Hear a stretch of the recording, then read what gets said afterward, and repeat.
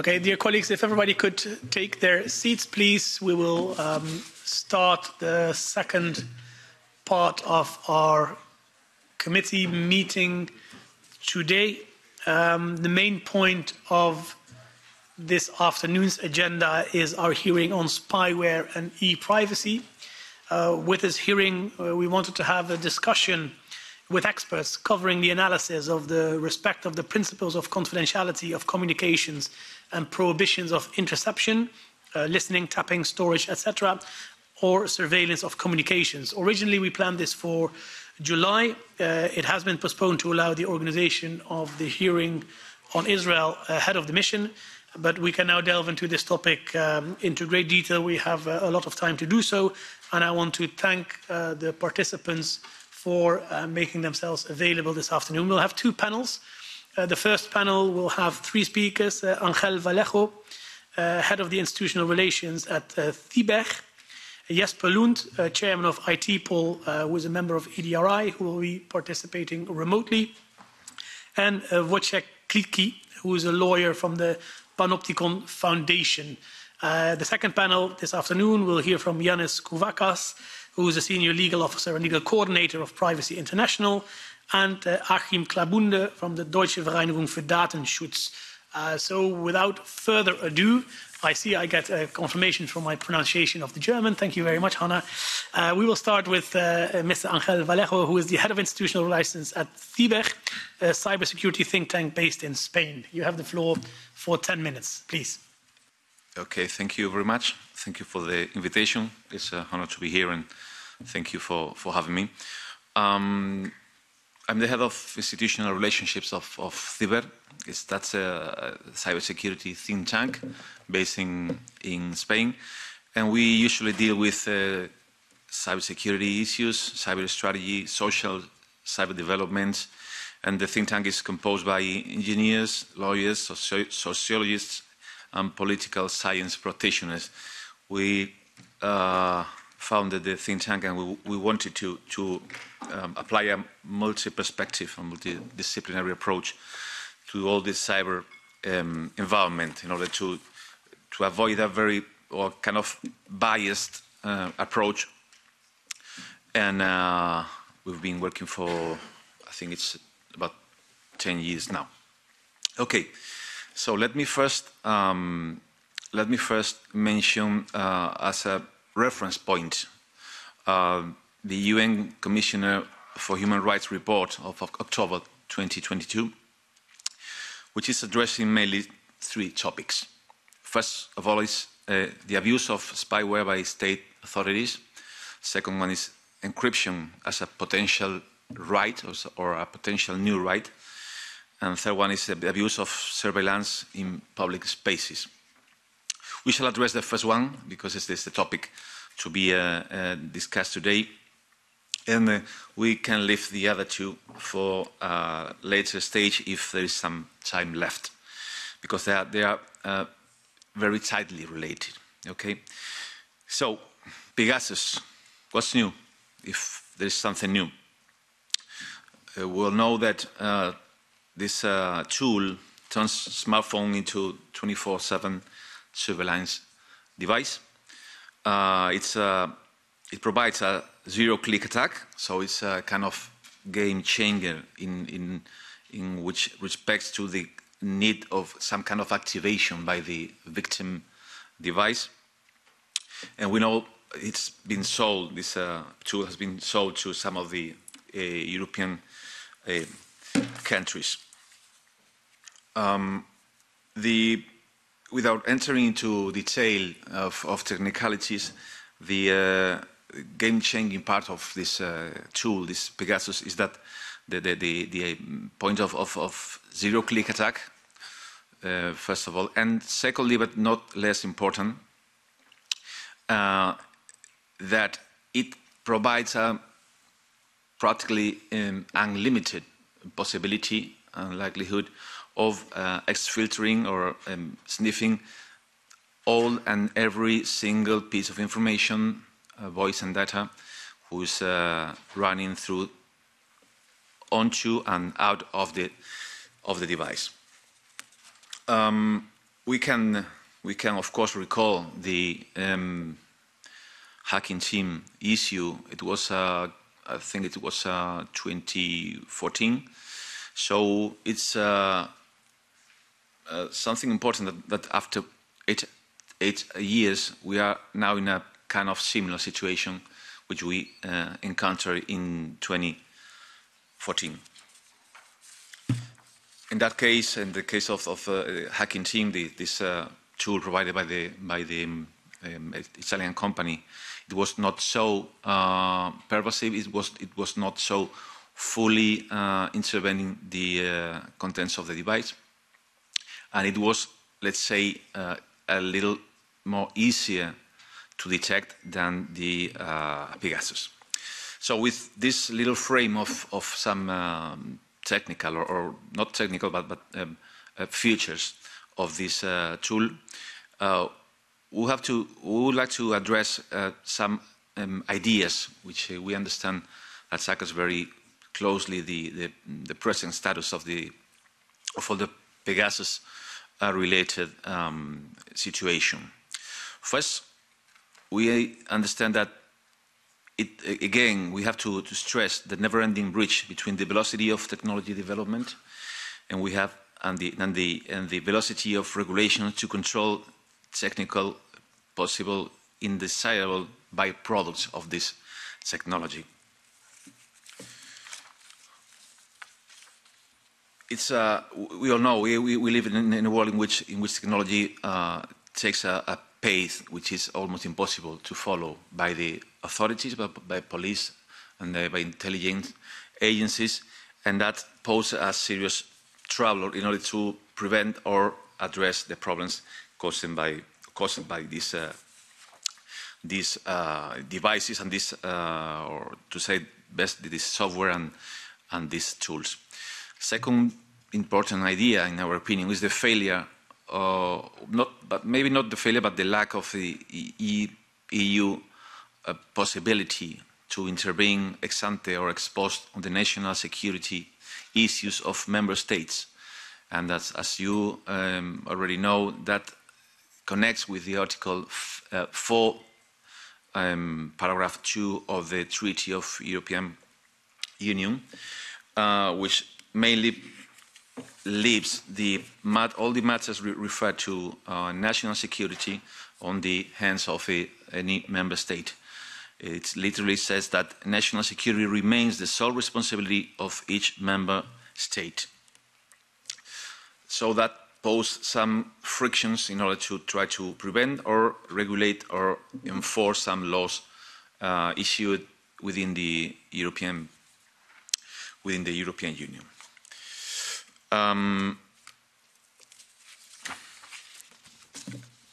Following next big idea. As a kind of remedy to the rule of non-intervention, member states mostly share certain principles for wiretapping or intercepting communication or data flows. I think it's almost the same for the main part of the countries of Europe, but it's not exactly the same. Just to have a very brief reference, in Spain, in order to have a court authorization, a court permit to intercept or intervene some device affecting communications, as far as it affects privacy rights, it's in need of the evidencing of the necessity. This intervention should have is necessary, affected by proportionality, exceptionality, suitability, and speciality. And of course, last but not least, this intervention, this wiretapping, this authority intervention, always controlled by the judges, should be set with a maximum duration. It's 3 months with extensions. I'm referring to Spain. Okay. So there are some cases in which the interception of communications, so this kind of breach of privacy, should or can be done without the intervention, without the order of a court, of a judge. But even in that in those very, very exceptional cases, it's very important that the court making or carrying out the investigation is obliged to control the previous interception of this communication. So, with this kind of restrictions in mind, can we consider Pegasus or the like tools can attach to those restrictions? Here we have, to our understanding, we have two different views in Europe. The European Data Protection Supervisor thinks that that's not possible because of the features presented by Pegasus. We will enter into that very briefly in a moment. As a fourth big idea, we have in Europe, we have export control of dual-use products, including cyber surveillance products, which are subject to export control legislation. But we haven't got any, let's say, similar legislation to control imports.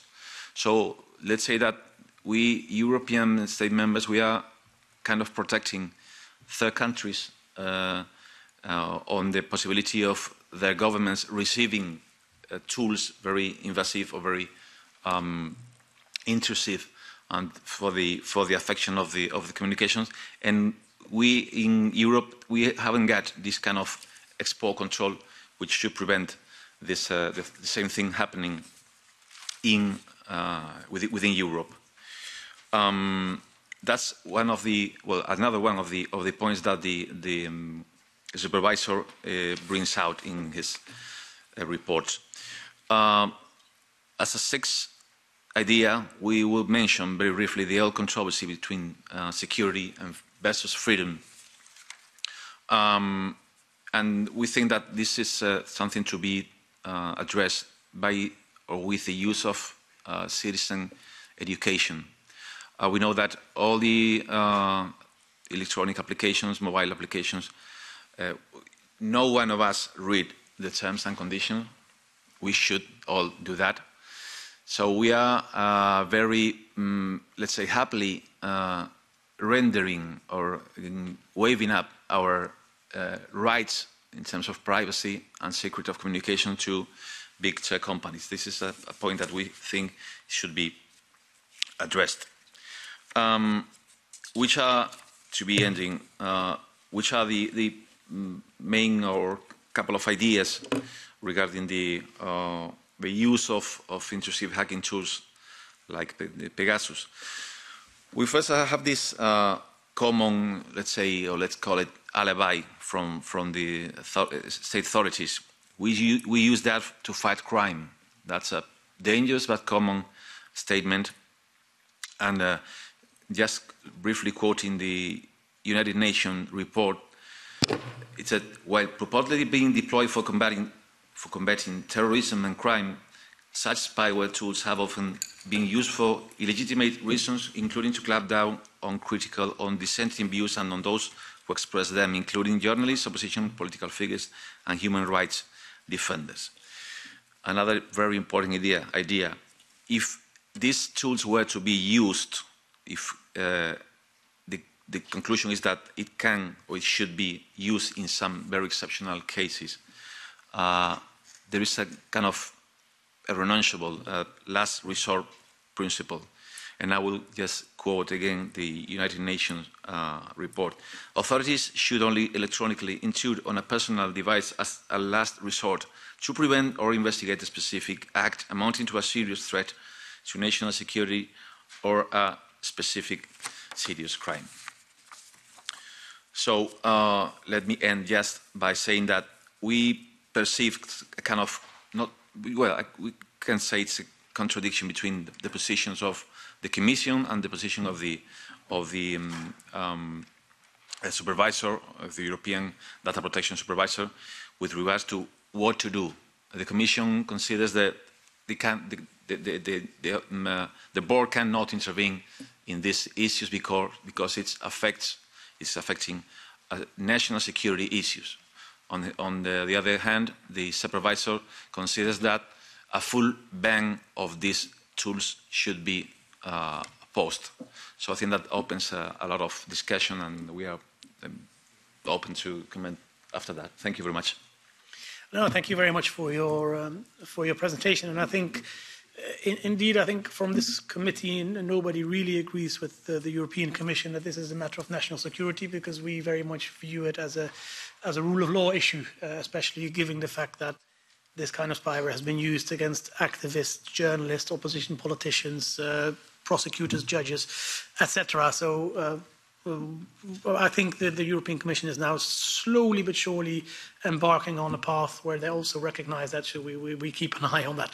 But many of the issues you mentioned, whether it's on import-export controls, whether it's about last resort principles, are very much also part of our debate. So I'm sure there'll be many questions on that. Before we do that, though, we move to our second guest of today, who's remotely connected, Mr. Jesper Lund, who's the chairman of EPrivacy, which is the IT Political Association of Denmark. It's a Danish digital rights organization that works to promote privacy and freedom in the information society. Thank you very much for joining us, Mr. Lund, and you also have 10 minutes to make your presentation. Thank you. Dear members of the Pegasus committee, thank you for inviting me to speak about spyware and ePrivacy today. European Digital Rights is a network of civil society organizations that work to defend and advance digital rights across Europe.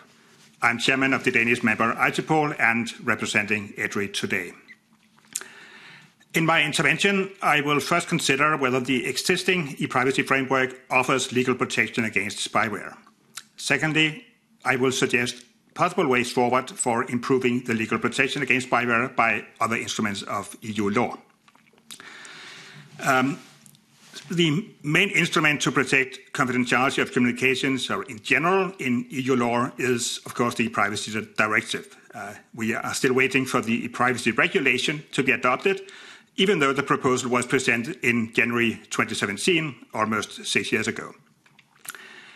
The ePrivacy Directive applies first and foremost to providers of publicly available communication services. And the directive protects confidentiality of communications by requiring service providers to delete or anonymize communications content and metadata after transmission of the communication. This is a main rule with some limited exceptions.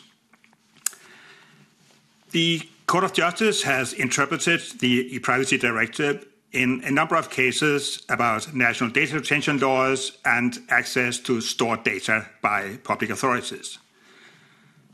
A common aspect of the cases decided so far is that the national laws in question impose obligations on private service providers to either retain data or disclose data to public authorities. Since these measures require processing by service providers, they constitute restrictions of the rights and obligations provided for by the ePrivacy Directive. The restrictions in question in national law must satisfy the conditions of Article 15, Paragraph 1 of the ePrivacy Directive, interpreted in light of the Charter, including in particular Article 52. So this has the effect of bringing national laws within the scope of the ePrivacy Directive, and hence EU law, even if the purpose of national law is safeguarding national security, which is noteworthy. In this particular case, member states cannot circumvent the protection under EU law by invoking broad definitions of national security. However, and this is important to emphasize, the critical connection here to the Privacy Directive is the processing obligations for service providers. In paragraph 103 of the La Quadrature du Net ruling from October 2020, the Court of Justice specifically states that if member states derogate from the protection of confidentiality of communications without imposing obligations on service providers, the protection of personal data is not covered by the Privacy Directive. In that case, it is only covered by national law, possibly subject to application of the Law Enforcement Data Protection Directive. I will now turn to the question of whether the ePrivacy Directive and the associated case law from the Court of Justice is applicable to national laws on deployment of spyware by either law enforcement or intelligence services. So the first thing to note here is that spyware, such as Pegasus from NSO Group, is deployed by exploiting software vulnerabilities on the devices, for example, smartphones, of the persons targeted by this intrusive surveillance measure. So put it bluntly, by hacking their devices.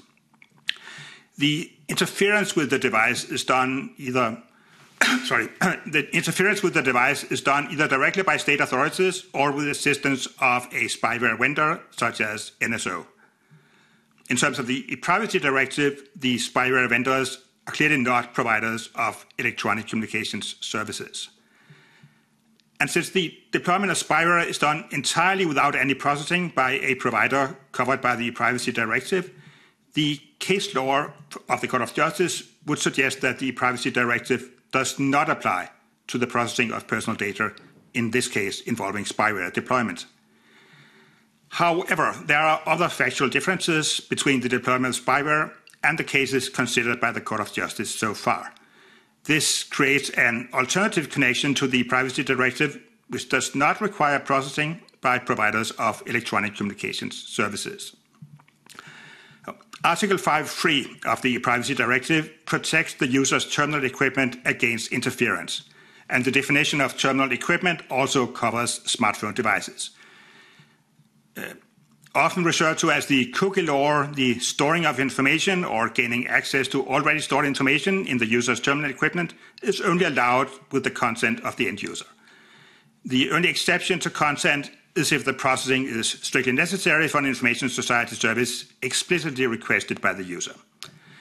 The important thing here is that, unlike other provisions of the Privacy Directive, the scope of Article 5.3 is not limited to providers of electronic communication services. It applies more broadly.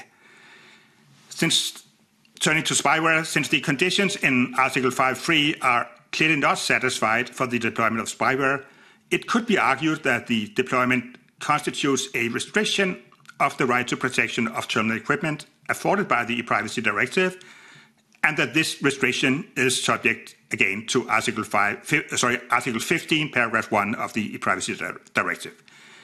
This would put national laws on spyware within the scope of the ePrivacy Directive, similar to national data retention laws. So there's sort of one argument in favor and one argument against the ePrivacy Directive applying. And very interestingly, there's a case pending before the Court of Justice which could perhaps resolve the legal uncertainty about the applicability of the Privacy Directive to spyware.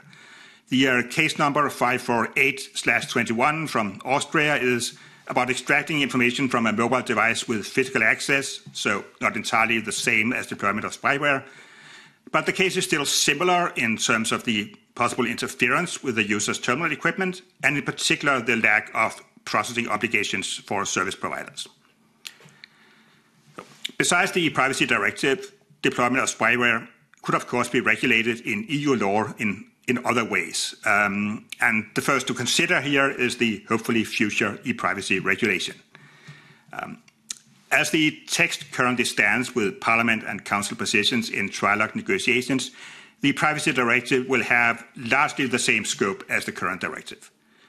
This also means the same limitations with regard to possible protection against spyware.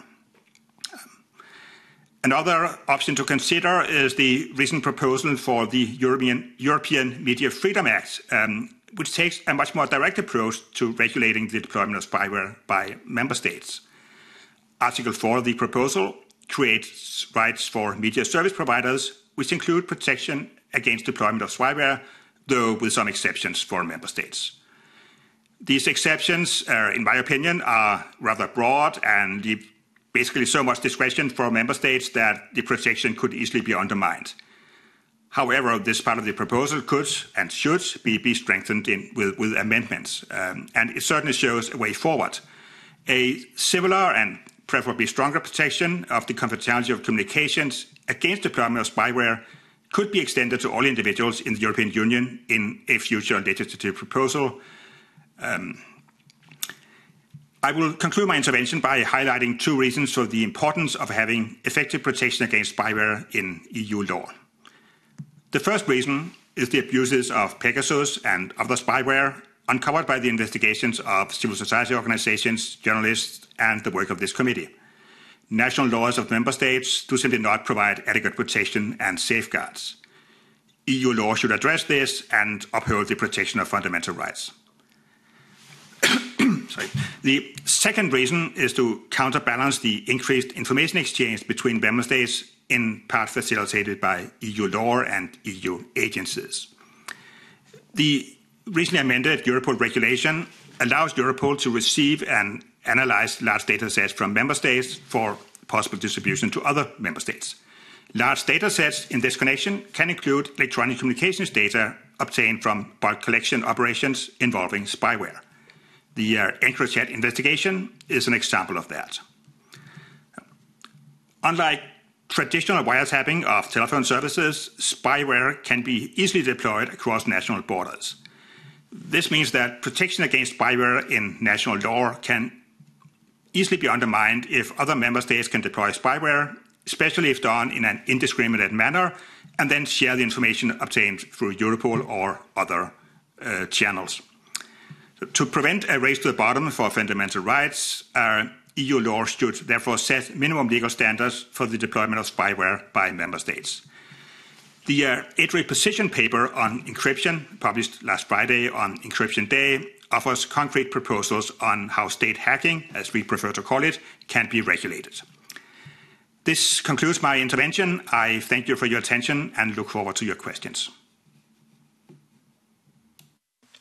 Thank you. Thank you very much, Mr. Lund, for your presentation, also for putting some homework on our table with regards to the legislative files that this Parliament is already working on or will start working on very soon. I think that's very helpful. Maybe also, and this also goes for Mr. Vallejo, if there are any written notes of your interventions available, and if you'd be willing to share them with us, that would be very helpful, because there was a lot of information there, and it would be good if we could read it back in due time as well.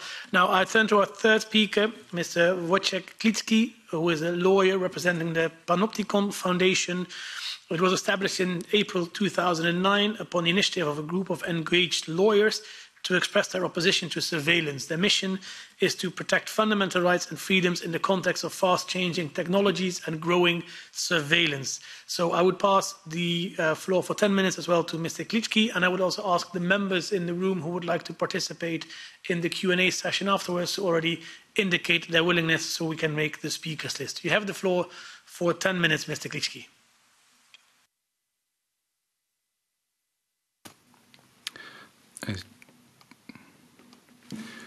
Szanowni członkowie komisji, serdecznie.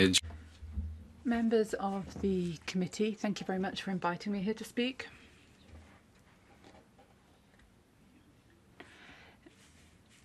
The use of spying technology against European citizens is, of course, a huge challenge, particularly when it comes to private life, law, and the whole democratic procedure.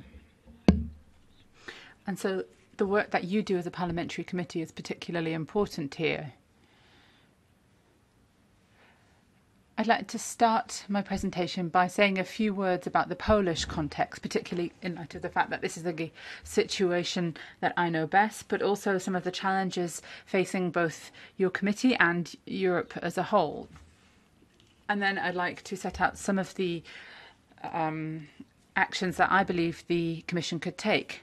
Now, just to give you a bit of context and set out the scope of the challenge you're facing, I'd like to tell you about Poland very briefly, because I think it's a good starting point to look at some of the changes that we need.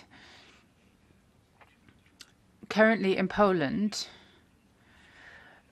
certain European provisions are not covered by Polish law, and nor is European Court of Justice case law. For instance, when it comes to protection of private life, there are certain provisions that exist when it comes to protection of personal data. This is a directive that is poorly implemented in Poland, if at all.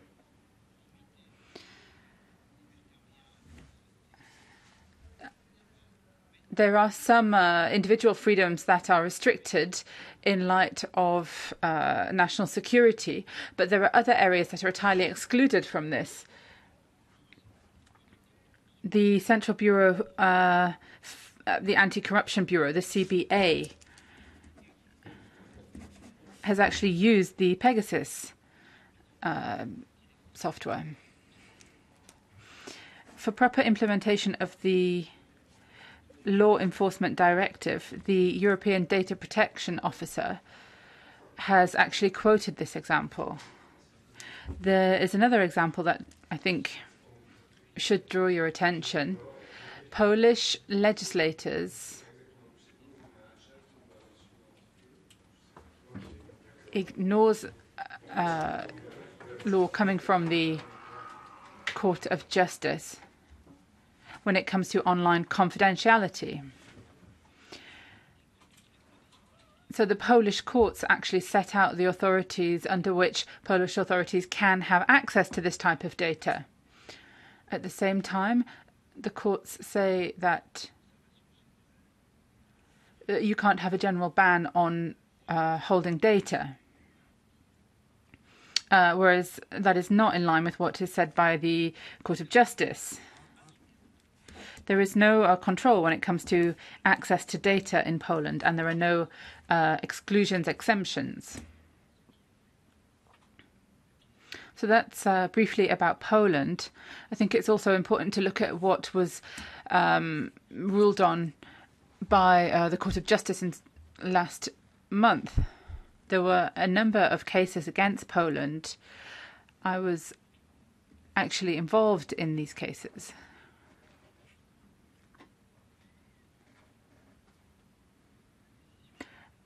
And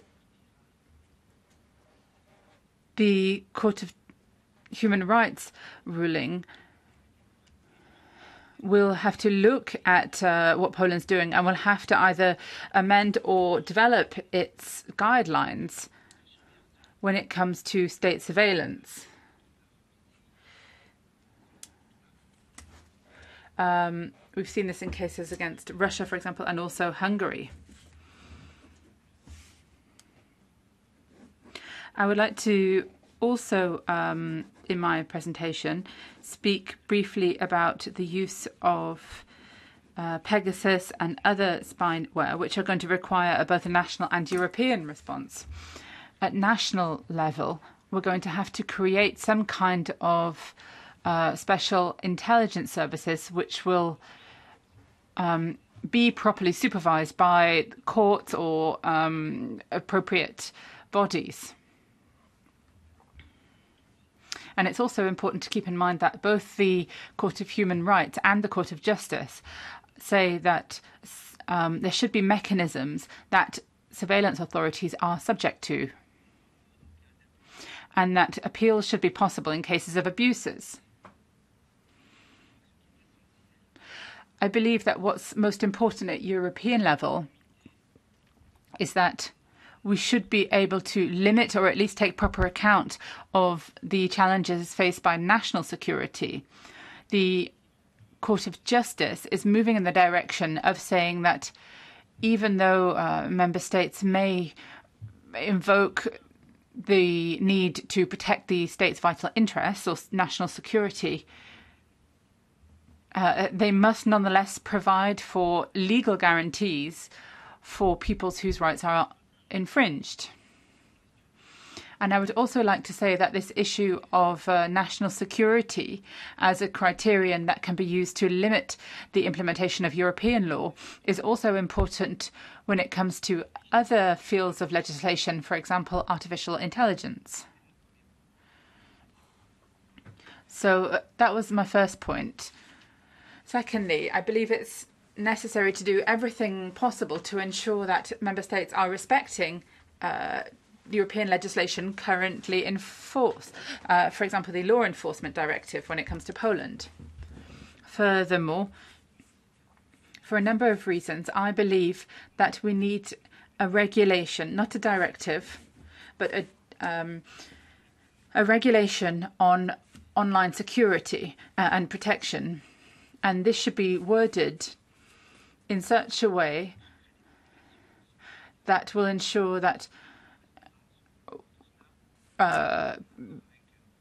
surveillance of private communications and so forth can be done in line with most recent rulings from the courts, which say that the Charter of Fundamental Rights have to be respected.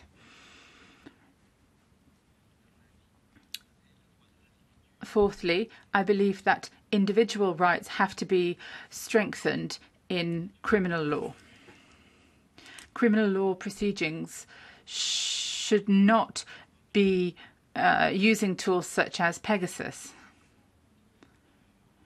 And here I would just mention the role of the European Data Protection Officer, who, based on the European treaties, has said that the EU could adopt minimal legislation when it comes to the rights of individuals in criminal proceedings, including when it comes to admissibility of evidence. And so the question of admissibility of evidence obtained through the use of Pegasus is one that will have to be looked at.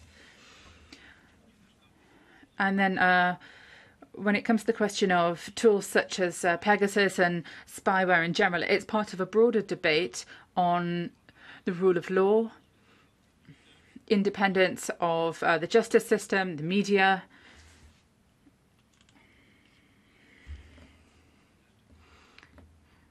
This is all linked to the use of Pegasus. There's a lack of proper scrutiny when it comes to the application of certain tools, and it will never be properly effective, unless there are independent and impartial courts. The rule of law crisis should be seen as a priority and should be seen in close link with spyware and the use of this type of software. Thank you very much, and I'm open to any questions you may have. Yes, thank you. Thank you very much. I'll jump immediately into the question and answers with the members. We'll take them one question per member, and then we give all the panelists the opportunity to answer. We'll start with Bartosz Alukowicz. Bardzo dziękuję, panie przewodniczący. Thank you very much. Thank you very much, Chair. I have a question for Mr. Klitsky. Well, I have a number of questions, in fact. Your foundation, your organisation, it looked at the situation in Poland and in Europe, but I would just like to ask, do you know or have you heard of any legal proceedings where people responsible for terrorist acts or someone who has broken the law has been brought to court on the basis of information obtained through Pegasus? Are you aware of any case like that in Europe or in Poland? That would be my first question. Secondly, again on Poland. In Poland, Pegasus was used to spy on Jesper Lund, who was head of the opposition's election campaign.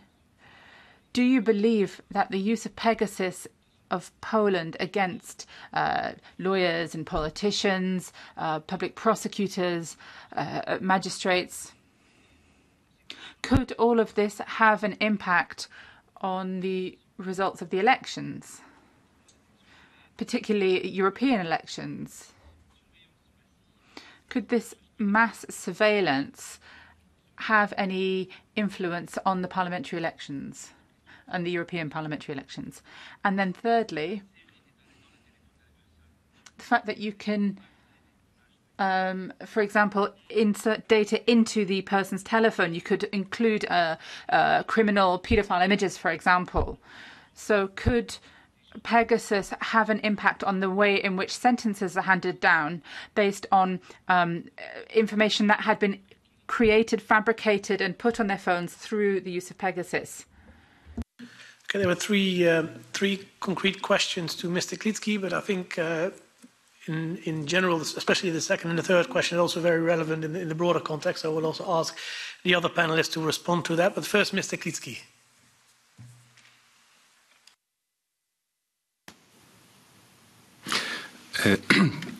Dziękuję, panie pośle, za.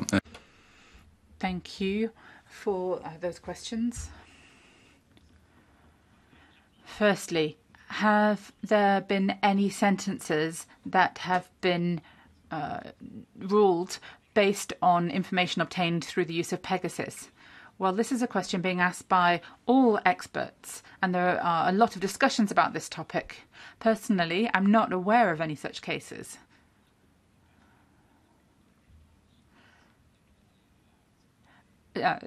Defense lawyers and other people who I've spoken to don't have any information of this nature.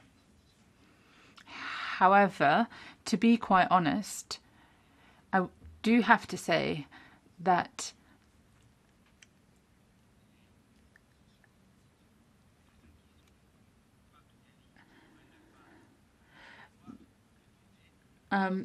people who have committed crimes or have been sentenced might not be aware of it.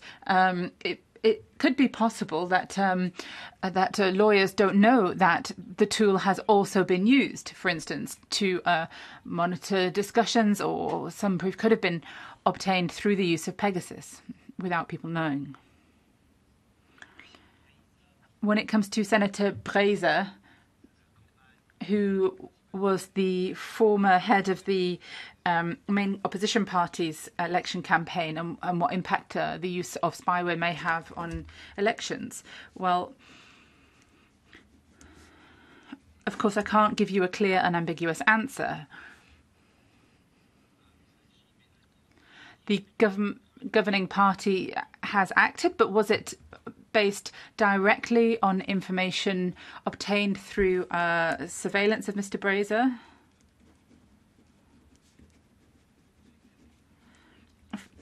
For example, we know that he was indicted based on some information that was obtained through Pegasus. How much of an impact did that have on the elections as a whole? Well, it's very difficult to say. Of course, we have to remember who the crime benefits, who could have drawn benefit from this. If we know that information obtained through his phone could have been exploited and used by the governing party, then of course we have to imagine that that would have had an impact on the elections. But again, this is not just about protection of individual data, but also protection for the democratic process as a whole. Then what about fabricated evidence, or evidence that's been installed through Pegasus operators on telephones? Again, I don't know if any judges have handed down sentences based on this type of information introduced through Pegasus. I can't say. I don't know if this type of manipulation has taken place, or if data has been put on people's phones. But there is information available about these types of tools being used to manipulate data and to compromise people. This has happened in India, I believe. There have been 2 cases at least where this type of manipulation has happened and has been detected.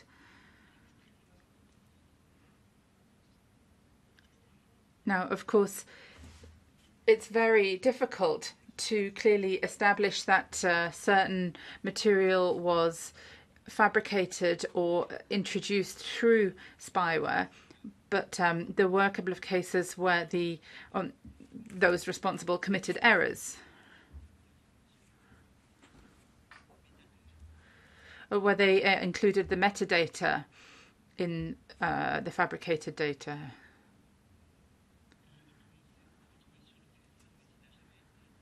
So the documents were on the phone, but they were never opened or edited on that phone.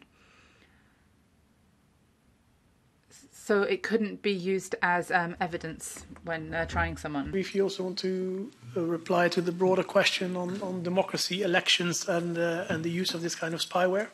Yes, please. Please. Can talk in Spanish, this Yeah. answer? Respecto a la cuestión del...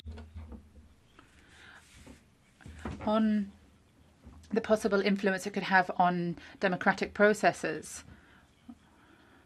we know that in Spain, for example, they've raised the issue of potential contamination of certain electoral procedures and a certain influence and that influence would be based on potential surveillance carried out through spyware tools. We know that in Spain at the moment there are certain investigations underway on this, but as far as I know, there haven't been any rulings yet on this. And then on the question about sentences, rulings, not in the election procedure, but criminal proceedings, the criminal system in Spain is such that the prosecution has to establish both the source and origin of any evidence and when it was intercepted. If interception or detection hasn't been authorized by a judge or by a court or a judge investigating a specific crime, in about 99% of cases, then this evidence will be ruled inadmissible. And also, if a court discovers that the source of some kind of evidence is obtained through Pegasus or another type of spyware software, it's likely that, again, this information will be deemed inadmissible, and particularly when it comes to handing down a sentence. So if it's clear that information obtained through Pegasus or spyware tools it has been used in a court, it's likely that this will be taken out. It will not be admitted into the criminal proceedings. Thank you, Mr. Lund. I'm not sure if you also would like to add to this, but if so, you have the floor. Yes, thank you. I would like to comment briefly on the topic of notification, which was raised by the question, and in particular in relation to spyware. How does the person concerned become aware that he or she has been subjected to this intrusive surveillance measure, in particular if there isn't a criminal trial where information from the devices is introduced as evidence? And this is a situation where it would be really useful if the ePrivacy directive also applied to the deployment of spyware, because the case law from the Court of Justice is very clear. There must be a notification of the person concerned in all cases. So even if there isn't a criminal trial, in order to exercise the rights under the Charter of Fundamental Rights, including the right to an effective remedy, there must be a notification of the data subject. If EU law does not apply to this case, in principle, there is a similar requirement there's a similar right to an effective remedy in Article 13 of the European Convention of Human Rights. But the case law from the European Court of Human Rights may give member states a greater margin of appreciation as to not notifying the person concerned by the measure. But it's I think it's a critical issue for deployment of spyware, also because the situation is different from traditional interception methods. There's no service provider who can perhaps insist on notification on behalf of the person concerned. So ideally, this should be ensured through improved oversight to ensure that notification is made in all cases. Thank you. Yes, thank you. That's a very useful addition. Thank you so much, Mr. Lund. Mr. Lopez Aguilar. Yeah, thank you, Chair. My question also goes to Mr. Klitsky, Polish lawyer, specialist on the legal aspect, on the legal dimension of this whole thing. Because the point I would like to raise is, yes, all legal systems are carefully designed to resist a certain level of non-compliance, a certain level of violation of its legal standards, of its legal rules, but a certain level. So it's a matter of legal analysis to to set the line in which a level of violation brings about a crisis not only of efficacy, of efficiency of that legal system, but also credibility and legitimacy. And the narrative I heard from the Polish case, wow, that is something. I mean, non-compliance with the rulings of the European Court of Justice, non-compliance with the rulings of the European Court of Human Rights, and non-compliance with the rulings of the judicial system from within, because of the experience of the Pegasus spyware. But the point I would like to make is, according to your knowledge, Mr. Klitsky, as legal analyst, expert on the matter, have you taken a look to the comparative standards which are available throughout the European Union member states landscape? Because there are some member states in which, yes, there are specific provisions to authorize the interception of the confidentiality of data and private communications. Yes, under judicial authorization. Yes, with the legal mandate of eliminating all content, all data which have been intercepted, which have nothing to do with the subject matter of the criminal investigation. Of course, on very specific grounds, under justification, under motivation of the judicial resolution authorizing it, and yet, more than that, there are also legal standards for exerting parliamentary scrutiny on the way those tools are actually used, the way those legal provisions are actually implemented. Is there any such thing as a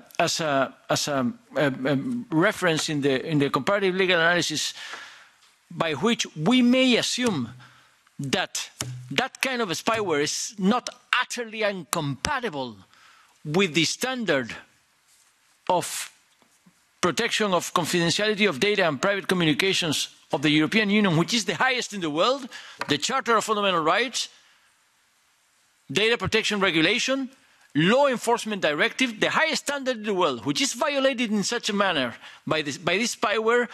The point I'm making is, according to your view, is it compatible with the EU standard protecting the confidentiality of data or not? Because maybe we can conclude that if it's incompatible, the only thing we can do is to rule it out, to wipe it off, to make it illegal. If there's some way of making it compatible, we should think of a regulation better than the one we have, which is the suggestion you made. I would like to see your views, and of course, if there's any other comment from the other panelists, I would also appreciate it. Thank you. Thank you, Mr. Lopez Aguiar. Indeed, I will first pass the floor to Mr. Klitsky for also the Polish context, but I think on the general question on compatibility, also very eager to listen to the other two speakers. So Mr. Klitsky first, and then we continue with the other two panelists. Mr. Klitsky. Dziękuję, panie pośle, za pytanie. Thank you for your question.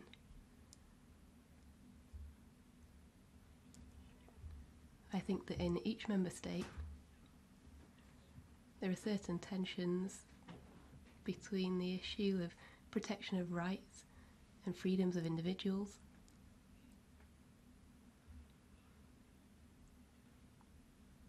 and the rights of the intelligence services and the police,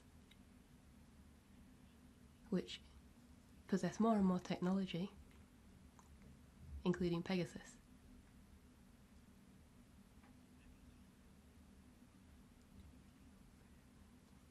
The question on whether within the European Union there are examples of best practices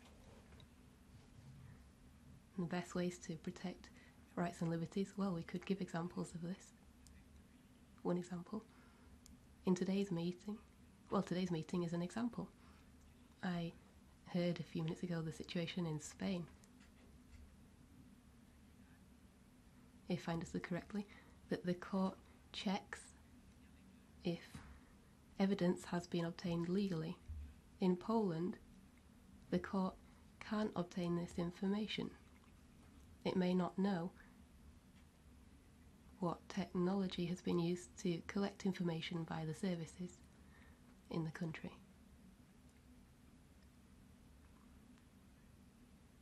With regard to the solutions or inspiring examples,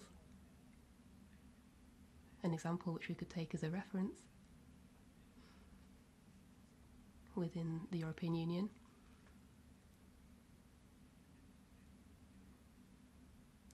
I think that we can best draw this type of comparison regarding the work of the agencies. They publish analyses showing us how all states of the Union provide guarantees on protection of their citizens, particularly concerning these risks we're talking about.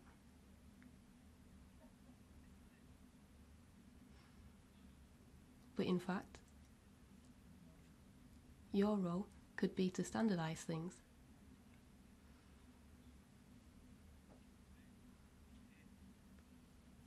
Regardless of standards, or rather, even if there are no standards, we could take inspiration from what is done in certain member states. It would be ideal for there to be standardisation of practices so that with regard to these standards and procedures, the European Union could come up with some mechanisms to apply minimum standards in all member states. But currently this doesn't exist, and the situation of Poland shows this.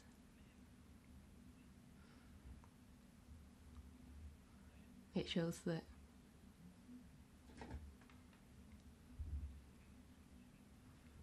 provisions which may provide sufficient protection, well, these texts are simply not respected, and no one, not the European Commission nor any institution, has acted in an efficient way to change the situation. Thank you.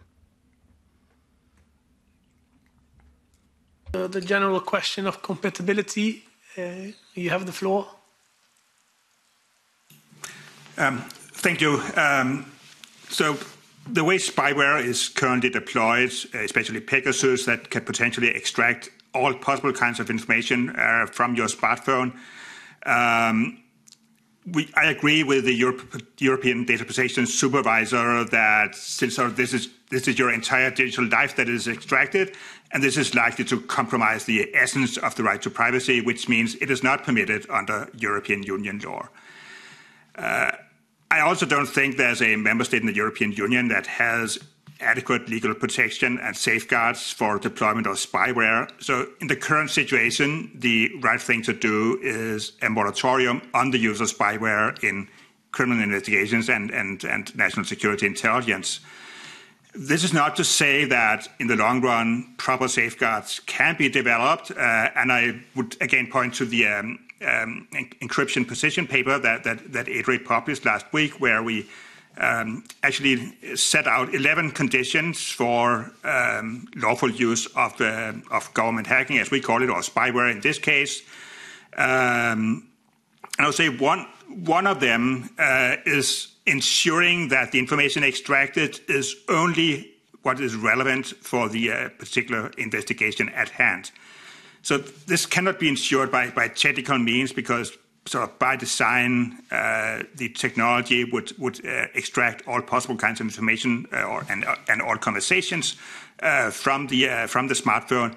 But it could be possible to have a completely independent authority, say a court that issues the court order for the deployment of spyware, that is the only entity that receives the information and then filters it and deletes everything that is not relevant for the particular investigation. That is one of the 11 conditions in our position paper, and based on that and many other safeguards, including mandatory notification when it can no longer interfere with the investigation, could perhaps lead to a situation where spyware can be deployed in the rare situations where this is the option of last resort and absolutely critical for investigation of very serious crime or terrorism. Thank you.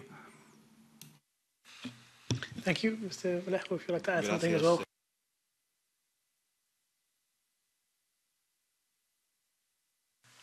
Gracias, Chairman. Thank you, Chairman. I would add two issues. One has to do with the concept, as mentioned by Jesper Lund.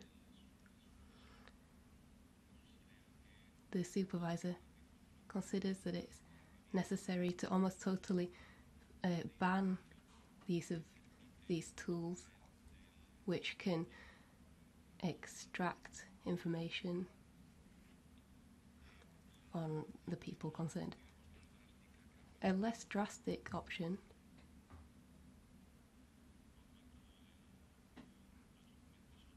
as the other rapporteur commented would be to take into account the intensity. In our opinion, the scale and the level of information that it's able to extract, theoretically, we think it's incompatible with the standard for protection of privacy,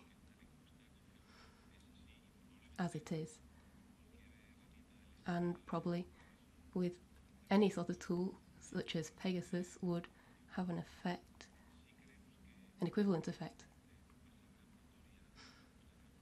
If we want to go from a potential moratorium to a full ban, or if we want to leave things as they are and consider that it's just a tool, and if it's used correctly then it could have positive effects, as the previous speaker said, there would be a third way, or a fourth way, which would be to reserve the use of tools such as Pegasus and similar tools exclusively for the most serious crimes, and always with authorization right from the start by a judge. And here I'm referring to the North American system and the FISA, the Foreign Intelligence Surveillance Act, which requires a specialized judge when the intervention is going to lead to interference in the information of the affected person. So the judge, there will be an independent court session, and this would only be reserved for the most serious crimes. Under the North American system, well, it's had its pros and cons because it's all in the hands of intelligence agencies. When we're talking about this sort of tool, we know that it leads to undesirable effects. Thank you. Thank you very much. Mrs. Solé. Thank you, Chairman. I have a question for each of the panelists. I will start with the question addressed to Mr. Klitschko. So we are having this debate over whether the EU has competence or not to intervene somehow in the use or misuse of spyware tools in some member states under circumstances, as we have seen, that seem to be far away to receive any kind of justification within democratic societies.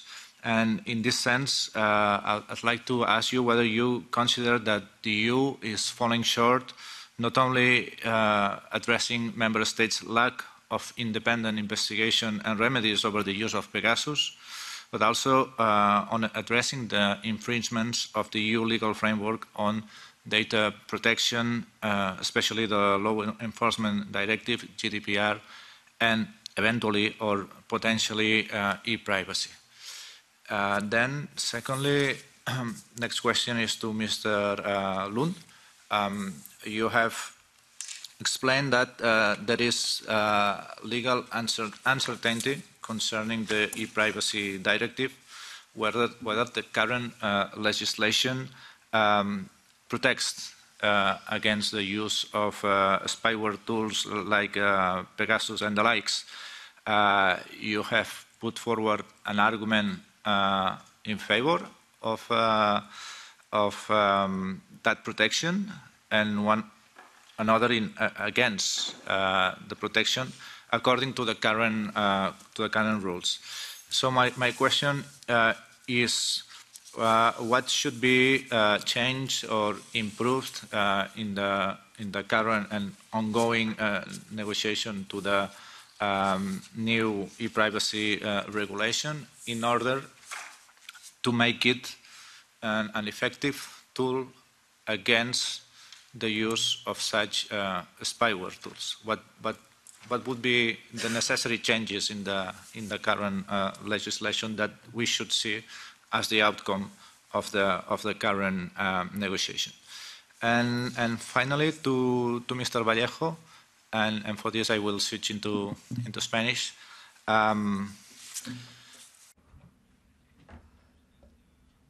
It seemed, and correct me if I'm wrong, that you were saying that in Spain communication can be intercepted in specific exceptional cases without authorization from the court. I would like to know, what are these cases? Can you give any examples? And if interceptions or spying with a political motive, as we know that there has been in Spain, particularly with regard to the Catalan Gate case, which some of us have been direct victims of, would this come under these exceptions? We had the opportunity to explain a few days ago in the hearing of delegates, MEPs who had been victims of spyware, a number of cases, and it seems that for some of these cases had legal authorization and some hadn't. So I would like to know what these exceptions are. Thank you. Thank you. Thank you very much, Mr. Solé. We'll take the questions in the order as they were asked. So we'll start with Mr. Klitsky on the EU competences and whether they're falling short on the on safeguarding those. Mr. Klitsky.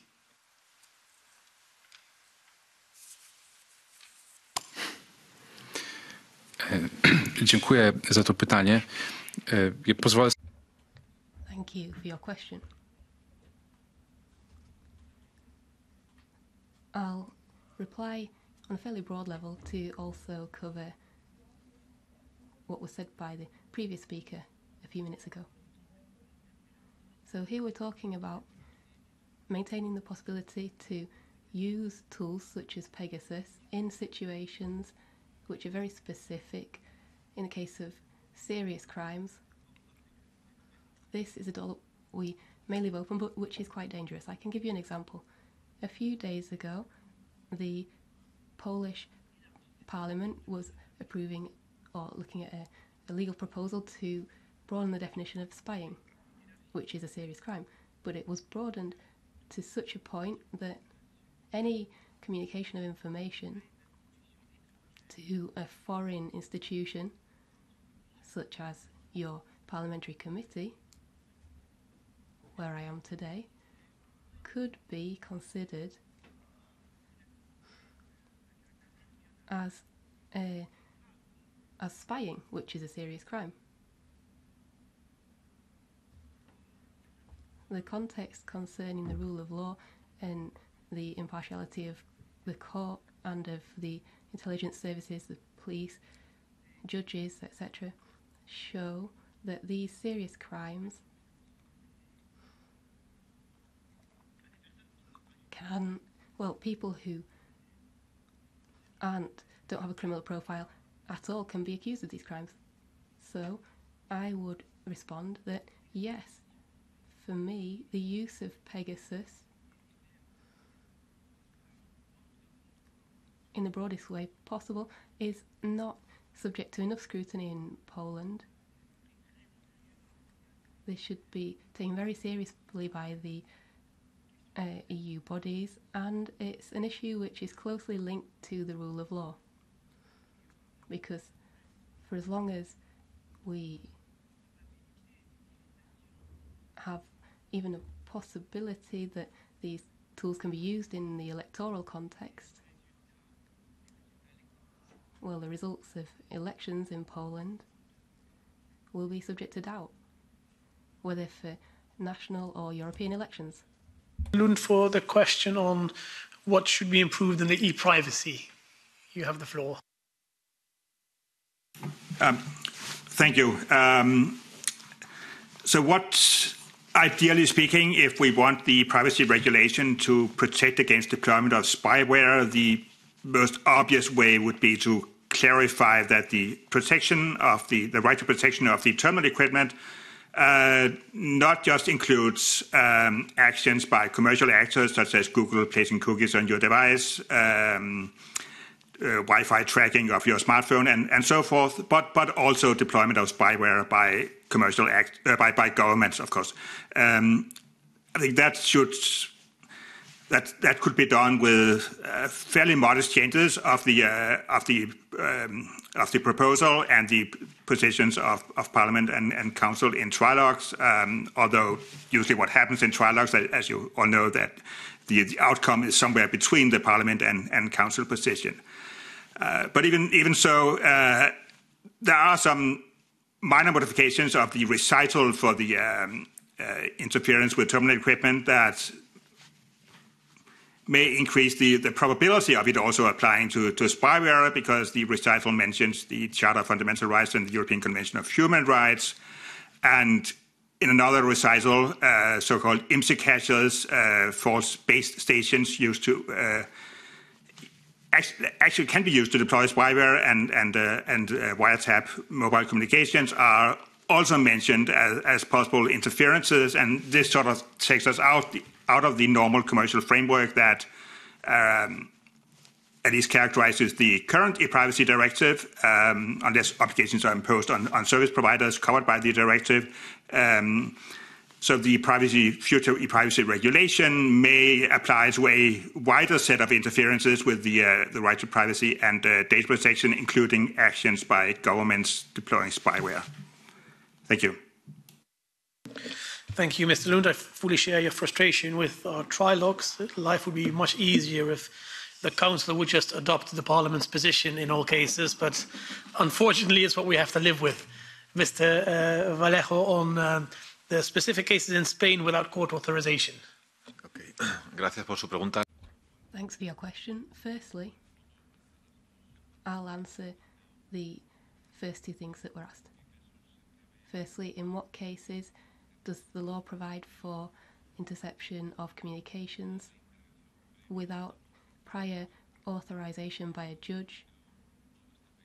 I'm not sure I remember all the details, but I'll try not to get it wrong. There's a certain article in criminal law which establishes that very serious crime and those which have to do with physical harm to people constitutes an exception to the need for prior legal authorization.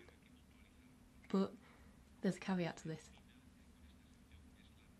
What is ruled out is prior legal authorization. That is to say that just afterwards, this intervention must be approved by the judge investigating the case. If the investigating judge considers that the intervention was not necessary, then they cannot use any information obtained in this way. It has to be ruled out. So that's with regard to the exception to prior legal authorization. The second question about whether spying or the interception of communication for political reasons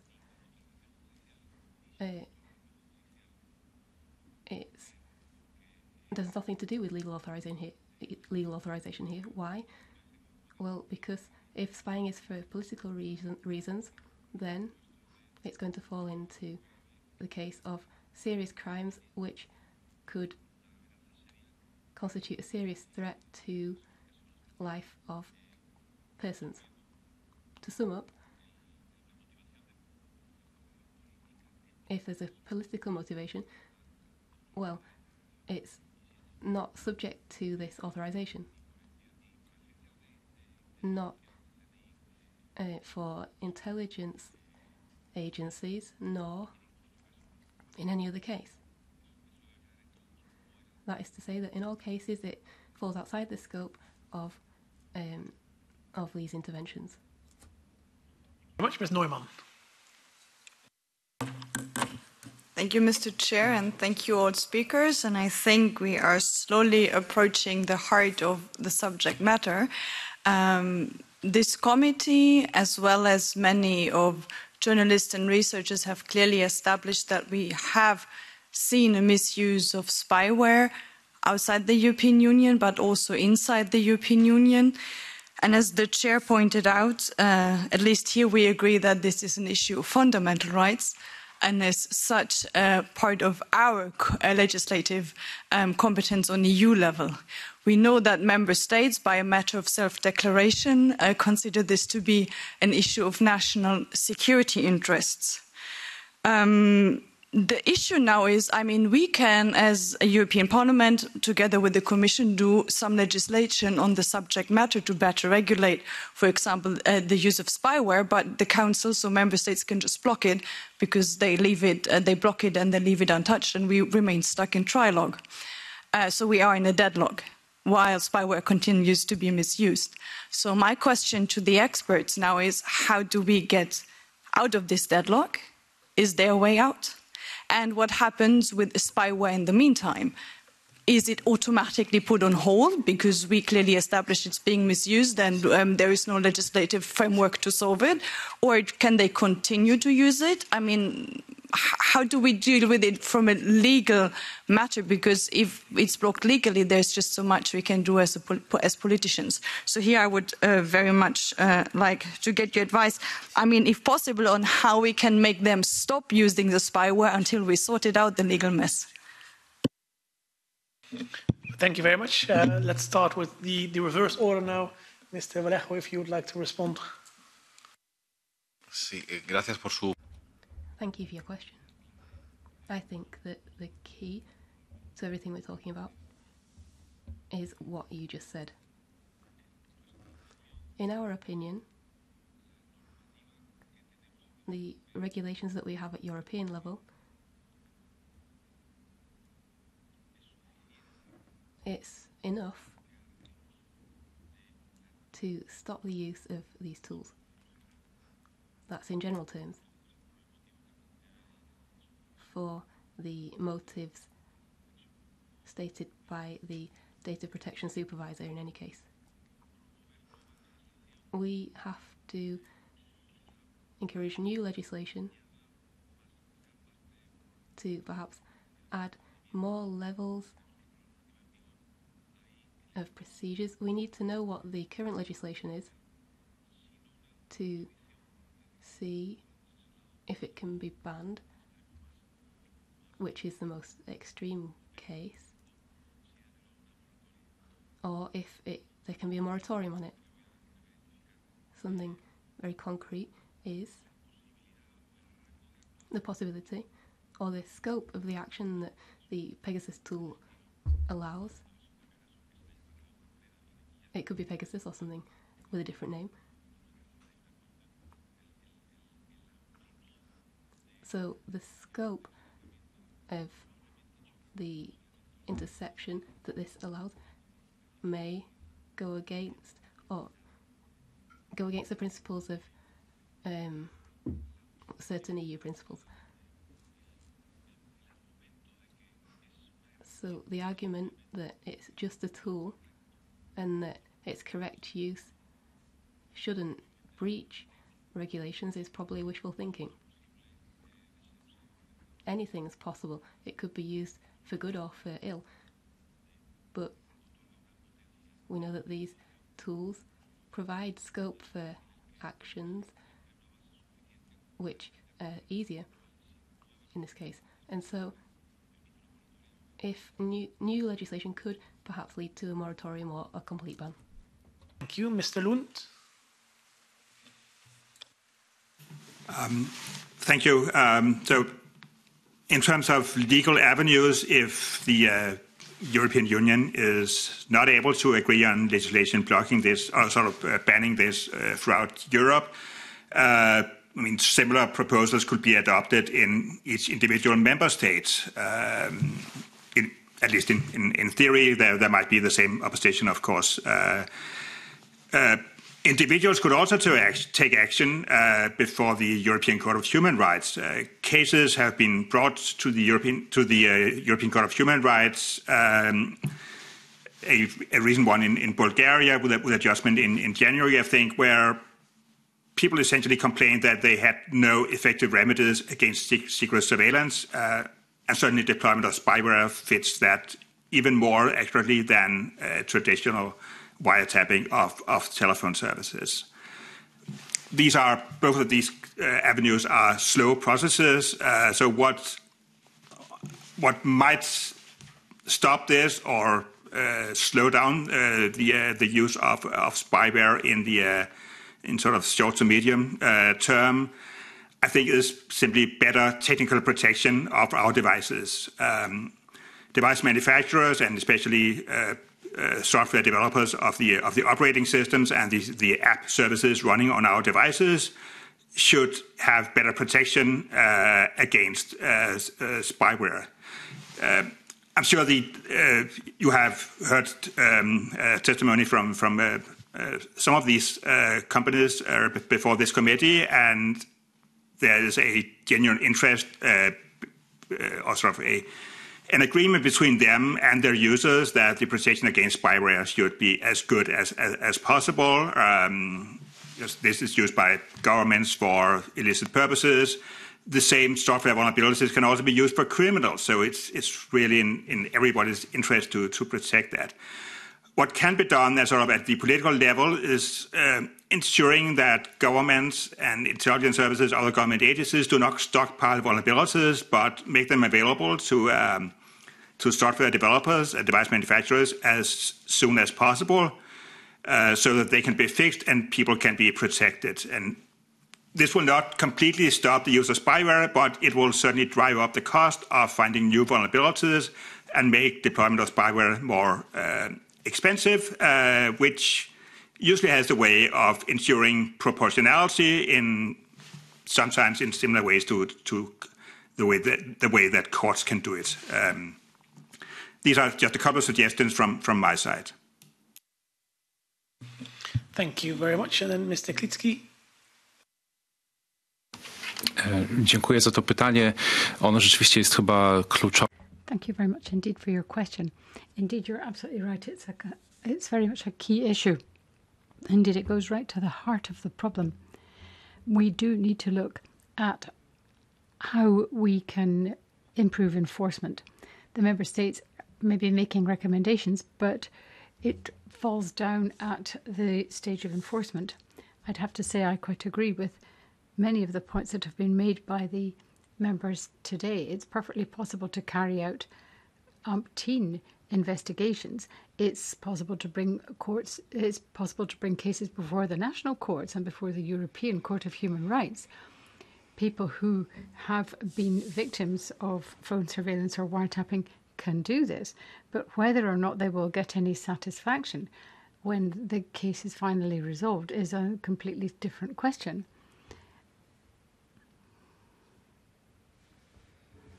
So I think that we could be really witnessing a bit of an arms race here. It's not just a question of technology. If you have the law, you need to enforce it. The law is only as good as the enforcement. And without the law and the requisite tools, we won't be able to scale back, let alone eliminate wiretapping and phone surveillance and all these other breaches of fundamental rights. So really, it's a question of enforcement and ensuring that human rights, that individual rights and freedoms, which are protected through these mechanisms of the rule of law, are actually protected in the way that law intended. Thank you.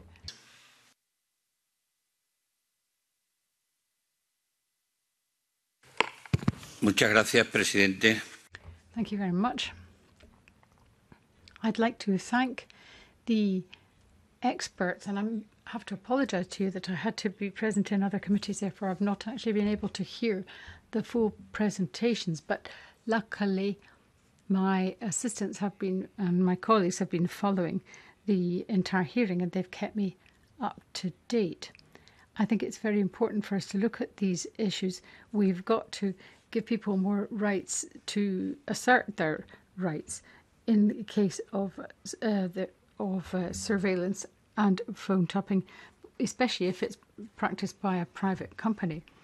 This is really an integral part of the social contract which we have with our society, and we therefore have to ensure that we can implement it. We have to ensure that companies are operating for the best interests and in the best interests of their citizens. So there's much that we need to look at here. We're really talking about the rule of law, about judicial scrutiny, about international law, which should have a binding status and should be enforced. The points were made by Ángel Vallejo about the need to ensure that we have effective tools and that they're enforced is really very valid. I think we have to act upon that as quickly as we possibly can. And we've also to realise that, yes, there are questions of national security at stake, but the European Union has very real powers here, and it really ought to be regulating this as effectively as it possibly can and ensuring enforcement too. Thank you. Muchas gracias por su... Thank you very much for your points and your questions.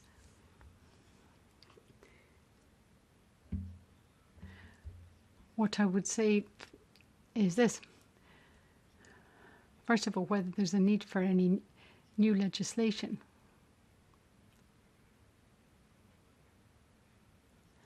And whether that is really what we need to tackle Pegasus and all the implications that flow from it. First of all, I'd have to say I don't actually think so, but let me expand on that a bit.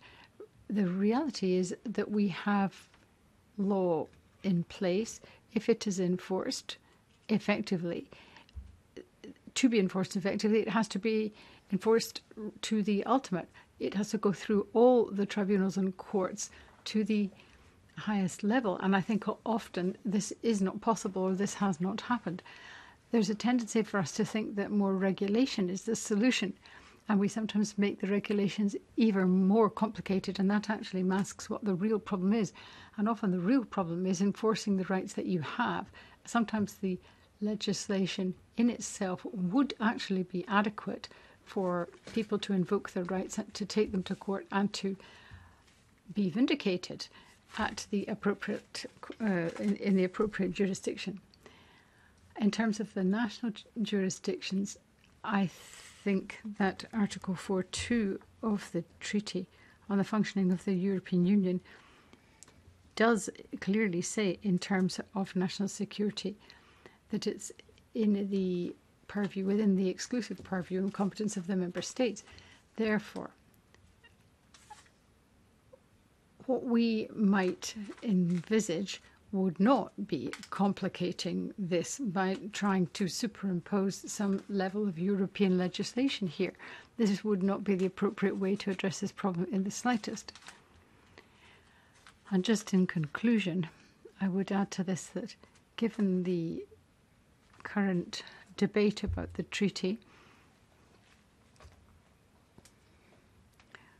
we need to ensure that we don't tread into the area of national security, because it's not within the competence of the EU, certainly not at the moment. Thank you.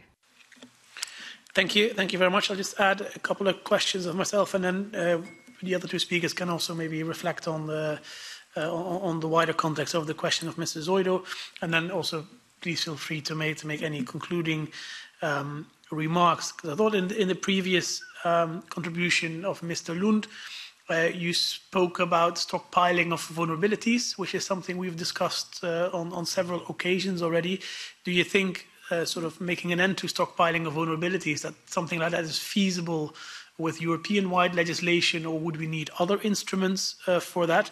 How do you see in that regard also the trade in vulnerabilities? Is there something we can do to regulate that? And the same goes for minimum standards. If you say that we need to protect our technology better, do you think there is any value in having sort of minimum standards for technological applications, both in terms of software and hardware?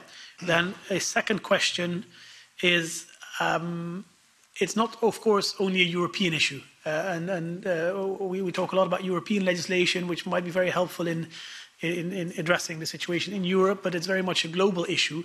And is there any way we can do at a global level? We've spoken about the Wassenaar Agreement on a number of occasions.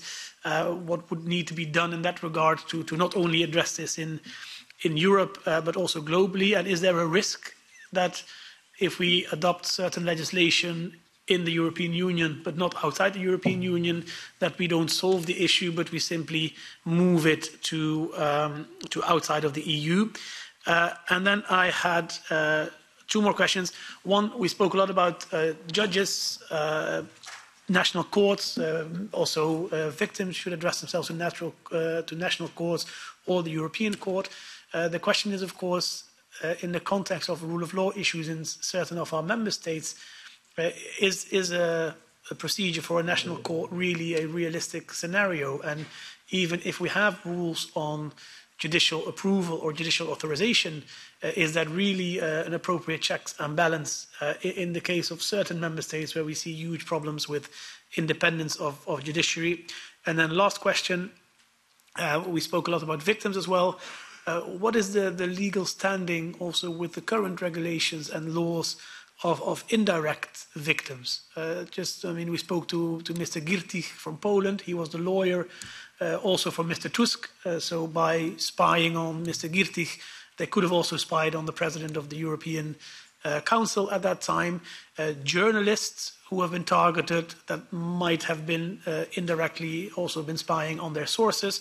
We have here in the European Parliament a number of colleagues that were targeted, which means that either of us that were in conversation with these people could have been indirect victims of the use of this kind of spyware as well. So what is the legal context of such indirect victims of spyware? Let me maybe also take the reverse order. So we start with Mr. Klitsky, and then also feel free, because we're running towards the end of our hearing, this part of our hearing, to make any additional concluding remarks that you would like. Mr. Klitsky, you have the floor.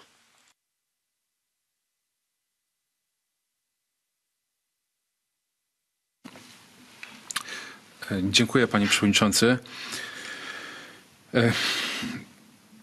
Po pierwsze zacznę od tej kwestii, którą poruszył pan w drugim swoim pytaniu dotyczącym niezależności sądów i tego, czy ich kontrola nad wykorzystywaniem Pegasusa i innych oprogramowań wystarczy. Po pierwsze, w Polsce sądy mają, bez względu na swoją niezależność, sądy mają związane ręce. Whether the courts have sufficient scrutiny. In Poland, for example, there is a real need to consider this, because we have rules that govern the courts, of course, and we have rules on admissibility of evidence. So if evidence has been collected clearly through the deployment of Pegasus, it can't be deemed admissible in court. Having said that, although it's been unlawfully obtained, it can't be completely excluded from the consideration of a case, because this evidence has been obtained through the commission of a crime. So there is an issue there as to what to do. We need to think about different types of surveillance and how they should be regulated. In the Polish system,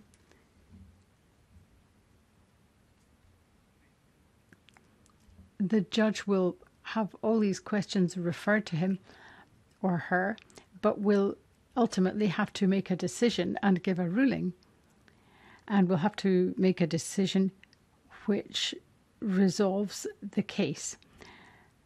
And it will be based on the need to ensure that there is ongoing scrutiny over the companies or the operators or the bodies which have allegedly been carrying out the wiretapping, because they cannot possibly be allowed to continue this unhindered and unscrutinised. So despite the evidence obtained being inadmissible because it was unlawfully obtained, it is nevertheless something which has to be followed up separately, because there is an issue of a criminal act. And of course all this is very relevant to the whole question of the independence of the judges and their ability to carry out their mandate. I'd like to make a few further remarks, if I may.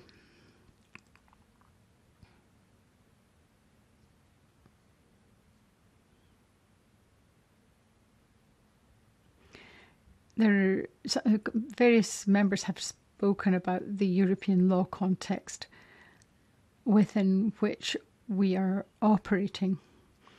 And of course, it is complex, because if you look carefully at the Court of Justice's case law, then you would possibly infer that the court cannot intervene in the internal matters of a member state pertaining to national security, because that is purely within its sovereignty. But at the same time, if this national sovereignty argument is adduced in defence of imposing obligations on a telecoms company and forcing it to do certain things, then the European Union absolutely should have the right to intervene. And it does have the right to intervene because it is entitled to act on the way in which the intelligence services and the telecommunications companies operate. That is within the purview of the European Union. And this is where an information control body or an information scrutiny body could actually legitimately intervene. So there is this grey area, but there is at one and the same time very much a door which opens up an opportunity for the European legislator and the European supervisory bodies to play an effective role and require accountability.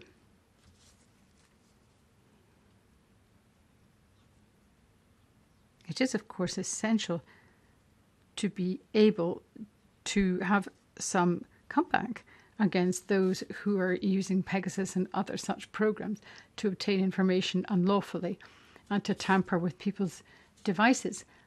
And indeed, it is absolutely right that the European Union, because of the principles of fundamental rights, should provide adequate redress for individuals. And this is one of the most effective ways in which we can actually tackle the abuses which are going on, making sure that the victims do have absolutely cast iron guarantees of rights of redress and compensation. Thank you.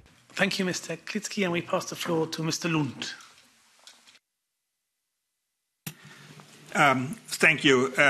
On the question of stockpiling vulnerabilities, as I mentioned, this is important for ensuring that vulnerabilities in software are fixed as soon as possible, so that cybersecurity attacks, including spyware deployment, is made ideally not made possible. It is not by exploiting these vulnerabilities. And I think there are very good cases to be made that governments should not stockpile such vulnerabilities, and these arguments are not just connected to fundamental rights that we are discussing today, but also economic arguments, because cybersecurity attacks using software vulnerabilities is a huge cost for the IT security sector. In the European Union, we have adopted the NIS directive, followed by the NIS2 directive, Network Information Security Directive, and I'm sure there will be more, because this is a huge issue. And something like the WannaCry ransomware that was spreading a couple of years ago, that was actually based on a software vulnerability stockpiled by the NSA and then leaked from the NSA to criminals and exploited by criminals for ransomware purposes. If there had been a responsible disclosure policy in place, the NSA would not have stockpiled this information, but informed, in this case, Microsoft, so that it could be fixed, and these fixes could be implemented on IT systems throughout the world. On the second question, this is clearly not an EU issue. It is a global issue. The internet is a global space. But that is not to say that EU actions, even EU actions alone, would be in vain, because the point about not stockpiling vulnerabilities but disclosing them to software vendors instead matters. It only requires a single responsible government to disclose the information rather than stockpile it, for the vulnerability to be fixed and everybody to be safe and protected, even against the rogue states that would never inform the software vendor of the vulnerability, but rather stockpile it and use it, as well as cyber criminals, of course. So the more the better, but even if the European Union just did this on its own, it would have an effect. And if we're also discussing a moratorium or partial moratorium on deployment of spyware, combined with the economic arguments in favor of not stockpiling vulnerabilities, but rather responsible disclosure and informing the software vendors, that would be a good start. And it would be a good start for doing treaties with other responsible governments, the United States, government in Canada, governments in South America, and Australia, so forth. Possibly even China might have an interest in this, because China also has a huge IT sector that is threatened by these vulnerabilities. So it's not entirely the same situation as Wassenaar, where you're sort of controlling controlling information that is always difficult. This is about making information available to software vendors so that security vulnerabilities can be fixed as soon as possible. On my closing arguments, I would like to, since the issue of international law was brought up in one of the last questions, I would like to mention that the deployment of spyware actually affects international law because it's done across borders. And in effect, member states that are deploying spyware in other member states or in other states are really taking actions on the territories of other states. Normally, we would not accept this. So within the European Union, we have sort of measures on judicial cooperation, where sometimes this is permissible, but only in accordance with EU law. Otherwise, it would be seen as a violation of state sovereignty. And in principle, this, in my opinion, is the same for deployment of spyware against persons on the territory of another state. So there are also international law issues to consider here. And finally, my concluding remarks, the way forward, I think, is a mix of possible solutions, technical solutions, improving cybersecurity practices, combined with responsible disclosure, not stockpiling vulnerabilities, can do a lot. And we need to couple that with, wherever possible, legal measures, ideally legislation at the European Union level, protecting the confidentiality of communications against deployment of spyware, which would also apply against national security, because that would be interfering with a right provided for by EU law. And possibly in some member states, complaints to the European Court of Human Rights would be appropriate if the domestic legal framework is completely lacking safeguards against, say, deployment of spyware. Then it might be possible to take cases directly to the European Court of Human Rights. Thank you. Thank you, Mr. Lund, and last but not least, Mr. Vallejo. Gracias, Mr. Chairman. Primero las preguntas. Thank you. Read the questions. Judicial independence, first of all. In principle, we consider this whole area to be more a political issue than one for experts, but we are clear about a number of points. If, for example, there is no real separation of powers between the executive and the judiciary, then there is an issue which we would need to look at. We would be clear that if there isn't proper judicial independence, then the government would have to resolve that. And if it's not possible to have judicial intervention which is independent, then there is a serious issue which has got to be resolved in order to provide fair redress for potential victims. One of the members asked about redress for individual victims.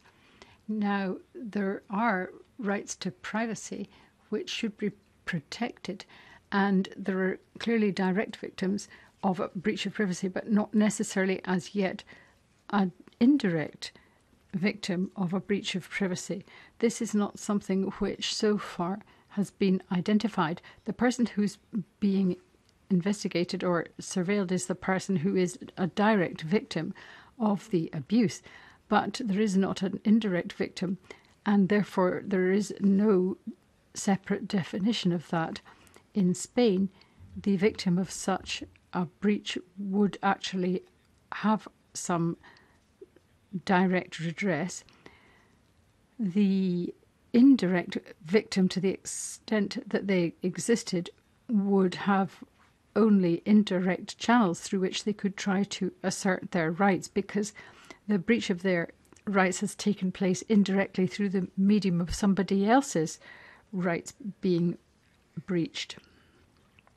And then ultimately, I think that sometimes people lose sight of a number of points, which is that the right to privacy is extremely relevant throughout many different aspects of life. And we have to look at it offline in the same way as we have to look at it online. It's much more than simply the violation of a law, because it has a direct impact on the whole spirit and principle of the European Union and the principle of the rule of law. And if citizens feel that there is surveillance which is not under any sort of control, then they lose their faith and trust in the Constitution, in democracy, and in the principle of the rule of law. Because if they think that there is any type of surveillance going on with the connivance or even just condoned, or the lack of knowledge of the state through inaction, then, for example, they start to lose faith in the state and they question things such as the free press, and there can be a real domino effect, and that's extremely worrying. Thank you. Thank you very much, Mr. Vallejo. Thank you very much, Mr. Lund and Mr. Klitsky. It was a very, very informative and very substantive session this afternoon, and you've given us a lot to digest also in the upcoming months of our work in this committee and as a parliament as a whole on some of the legislative files. So thank you very much for your contributions. Thank you for your willingness to exchange with us. It was very useful, and we hope that you will stay involved. You'll be willing to stay involved in our investigation and our work for the remainder of our mandate. Thank you. Thank you very much. It's very much appreciated. And we then move to the second panel of today. I invite Mr. Klabunde to make it to the podium. On the second panel today, we have two speakers. Mr. Yanis Kouvakas, who is a senior legal officer and legal coordinator of Privacy International, a UK-based registered charity that defends and promotes the right to privacy across the world. Mr. Kouvakas is with us remotely, so I immediately give you the floor for 10 minutes while Mr. Klabunde makes his way to the podium.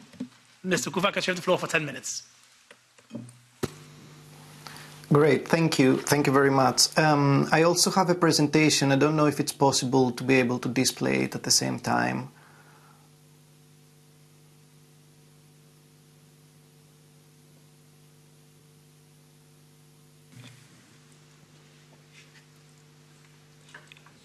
Yes, Mr. Kouvakas, we're ready for you. Okay, great. So thank you very much for offering Privacy International the opportunity to give evidence before this committee for a second time. Privacy International, or PI, is a London-based non-profit that researches and advocates globally against government and corporate abuses of data and technology. For years, we have been tracking the surveillance industry, challenging unlawful surveillance before both national courts, as well as the European Court of Justice and the European Court of Human Rights. My opening statement today will first briefly touch on the obligations the ePrivacy Directive imposes on service providers and states, as well as the national security exemption. Second, I will try to explore the question whether the directive can apply to the use of spyware by member state authorities and accordingly trigger the applicability of the EU Fundamental Rights Framework. Finally, I will provide a series of recommendations by Privacy International that seek to assist this committee in strengthening the rule of law and upholding the rights of millions of individuals in the EU. If we can move to the next slide, please. First of all, what we refer to as ePrivacy is Directive 2002/58, as we probably know, and its subsequent amendments, which protects the confidentiality of communication and lays down rules regarding tracking and monitoring. The directive should be considered as complementary to other EU laws concerning the protection of personal data, namely the GDPR. ePrivacy seeks to impose obligations on communication service providers to ensure the security of their services, while it also requires member states to adopt laws that guarantee the confidentiality of communications. Accordingly, a measure taken by national authorities that allows them, for example, to access data held by communication service providers would limit the protection afforded by the directive. Therefore, it would also constitute an interference with the rights to privacy, as well as the right to the protection of personal data in certain cases. Next slide, please. Article 15 of the directive indeed allows for such restrictions in the form of legislative measures that can be adopted by member states. These restrictions need to be tailored to specific aims, such as the prevention or detection of crime, for example, and they also need to meet certain criteria laid down by the directive and, more generally, EU human rights law, such as necessity and proportionality. This will also be the case even if the measures adopted by member states pertain to national security purposes, a topic that has been already widely discussed in this committee. Even though several member states, including Poland and Hungary, have in the past sought to exclude them from the ambit of EU law by relying on Article 4, Paragraph 2 of the Treaty of the European Union, they will still fall under the ambit of the directive. Next slide, please. Recently, in a case brought by Privacy International, the Court of Justice clarified that national security measures imposing data retention obligations on service providers would still fall under the ePrivacy Directive, because they would require the processing of data by service providers. According to the court, the crucial element is whether member states are imposing processing obligations on companies. In other words, in order for these companies to provide the data to governments, they would first have to process them under their eDirective obligations. And this confirms that EU law would still be applicable in this case before the data is transferred to the relevant government authorities, for example. This brings me to my second point, which is somewhat arcane but rather interesting. Could the ePrivacy Directive still be relevant when spyware tools are used by national authorities of member states? The crucial issue, according to the case law, and as Mr. Lund flagged in his presentation earlier, seems to be the processing of data by service providers. Spyware, however, as we know, does not always require the involvement of providers of electronic communication services, because they allow for remote, real-time access to terminal equipment to the devices of users. Next slide, please. Article 5 of the ePrivacy Directive, also known as the cookie provision, might help answer this question in the affirmative. Paragraph 3 of the article prohibits the storing of information and, perhaps more crucially, the access to information already stored on devices of users without their consent. So there could be perhaps an analogy that we could draw here to apply spyware even under this provision of the ePrivacy Directive. However, this approach has not been tested in courts yet, and it will be interesting to see what stance the Court of Justice of the EU will follow in a preliminary question referred to it recently by an Austrian court. Additionally, We could perhaps take a teleological interpretation of the directive and the rights it seeks to protect and argue that the deployment of spyware would somehow still involve the passive processing of communication service providers, as the devices infected with spyware would still be running on their networks. And as mentioned earlier, the directive requires providers to take all necessary measures to ensure security of their networks, which would therefore be a compromise through the deployment of the spyware tools. What further adds to this legal uncertainty is the fact that these rules are contained in a directive and not a regulation. This means that to a certain extent they are subject to member state discretion in how to transpose or enforce them. A similar situation was observed by Privacy International with regard to provisions mandating data retention. In 2017, we surveyed the legislation of 21 EU member states on data retention, and we examined their compliance with fundamental rights standards. Out of the 21 member states we examined, none was then found to be compliant with the standards set by the Court of Justice of the EU in two landmark judgments, Tele2 Watson and EDRi Ireland. And this perhaps also answers the question posed by Mr. Lopez Aguilar earlier on comparative standards. Nevertheless, it should be noted that regardless of the applicability of the ePrivacy Directive, the use of spyware by member states might still be governed by other EU law instruments, such as the Law Enforcement Directive, or international human rights laws, such as the European Convention on Human Rights, which was mentioned quite often already in this hearing, as well as the Convention 108. Spyware tools have an extremely intrusive nature and pose dangers for the security of both individuals, as well as the Internet as a whole. We believe that their deployment violates the essence of the right to privacy and the protection of personal data, and as such, they may never be able to be compatible with human rights laws. Next slide, please. Finally, with regard to what the EU should do, there are three recommendations that we urge you to adopt. First, it is vital that any new legal instruments that seek to protect the confidentiality of communications provide for robust guarantees and even more robust enforcement. Notably, any national security exemption must be strictly applied, especially when the rights of individuals are engaged in the context of mass surveillance or government hacking. To paraphrase the case law of the European Court of Human Rights, measures that seek to protect national security may undermine or even destroy democracy under the cloak of defending it.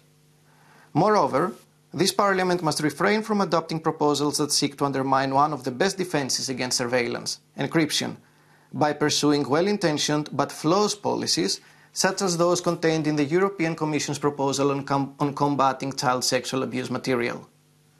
Second, proposals that seek to establish EU-wide databases such as data retention must prioritize strong security to protect personal data.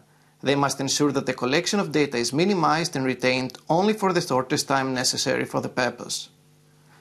This is not only due to the several issues they raise with regard to their compatibility with human rights laws, but also due to the threats they present for the security of everyone's data.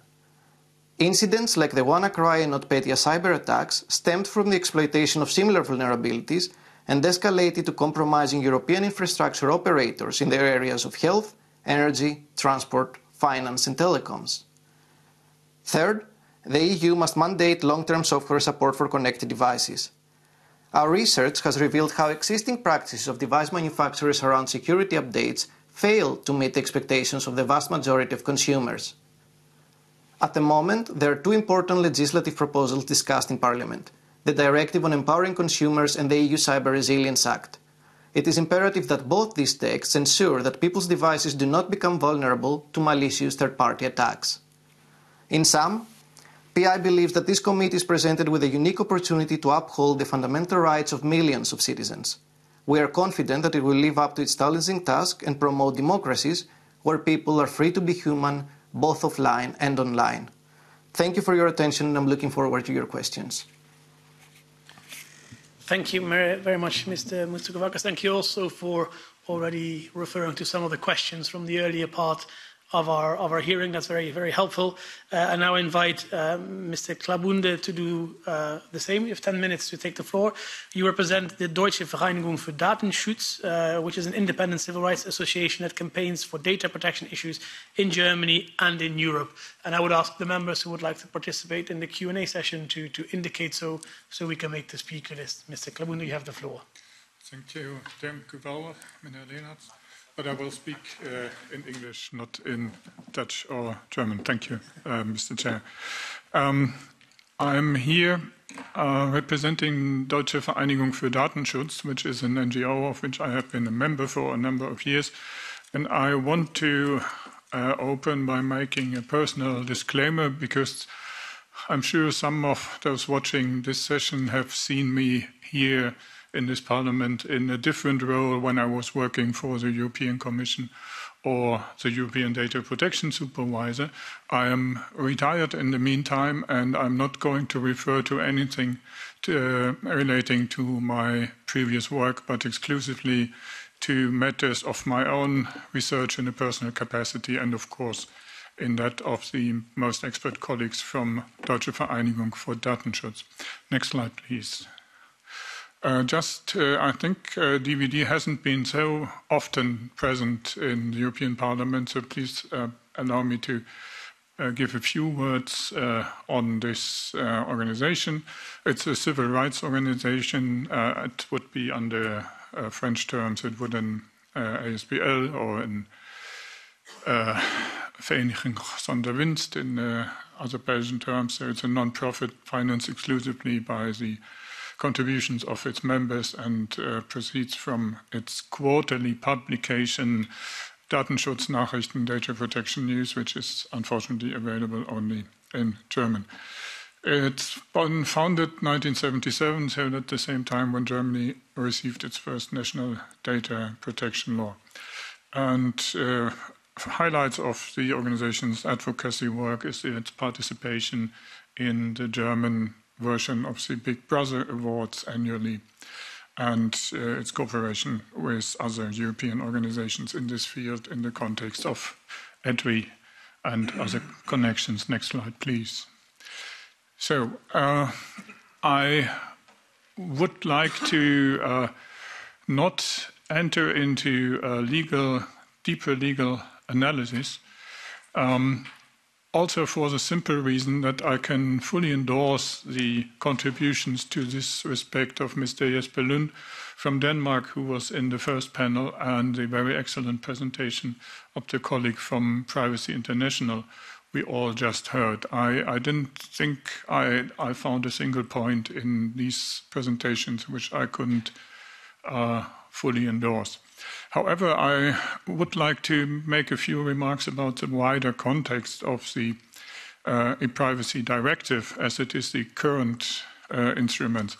Just to remind, and I think this is quite important, that the ePrivacy directive is not only specializing and detailing the data protection reviews, but that it is the most important secondary law instrument implementing the fundamental right to privacy and to confidentiality of correspondence or communications, depending on whether you follow the wording of the European Convention on Human Rights by the Council of Europe or the wording of the European Union Charter of Fundamental Rights, Article 7. And of course, it acts within the context of the treaties, the Treaty on the European Union and the Treaty on the Functioning of the European Union. And as I know that you know, the ePrivacy directive, which is still in force, pulls its definitions and some of its rules from originally Directive 95/46, so the old Data Protection Directive, which was like the sister of the ePrivacy Directive, because the original laws both were proposed by the Commission in 1990. And as you see, that 95/46 took 5 years to pass the legislative process. And the first predecessor of the ePrivacy Directive was Directive 97/66. So it took even 7 years to come into law.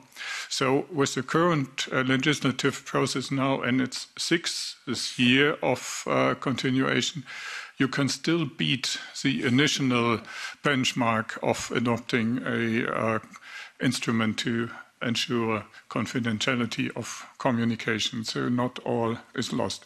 But both the parent instruments, as I used to call the Data Protection Directive and the Framework Directive from the Electronic Communications Framework, which is the other legal source of ePrivacy definitions, have in the meantime been replaced by newer instruments. The Data Protection Directive, as we all know, by the GDPR, and also the Electronic Communications Framework has been rewritten and is now mostly contained in the directive establishing the European Electronic Communications Code.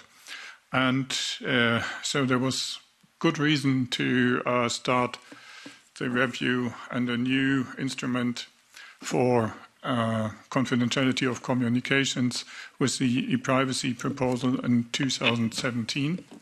But the difficulty of coming to a conclusion between the European Parliament and the Council is, of course, very present in everybody's mind here.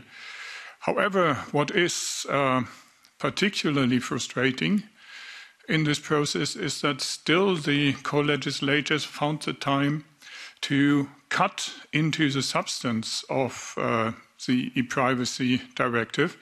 As due to the changes in the electronic communications framework, the scope of the services covered by the ePrivacy directive increased with the entry into force of the EECC directive, which meant that now services like email, which arguably was always covered, but also messenger services like those of a company which is currently trying to reinvent its name and type of service are now also covered. So, and because these messaging services historically provided a different interpretation of confidentiality of communications than those used in the ePrivacy directive, they got permission by the co-legislator to continue scanning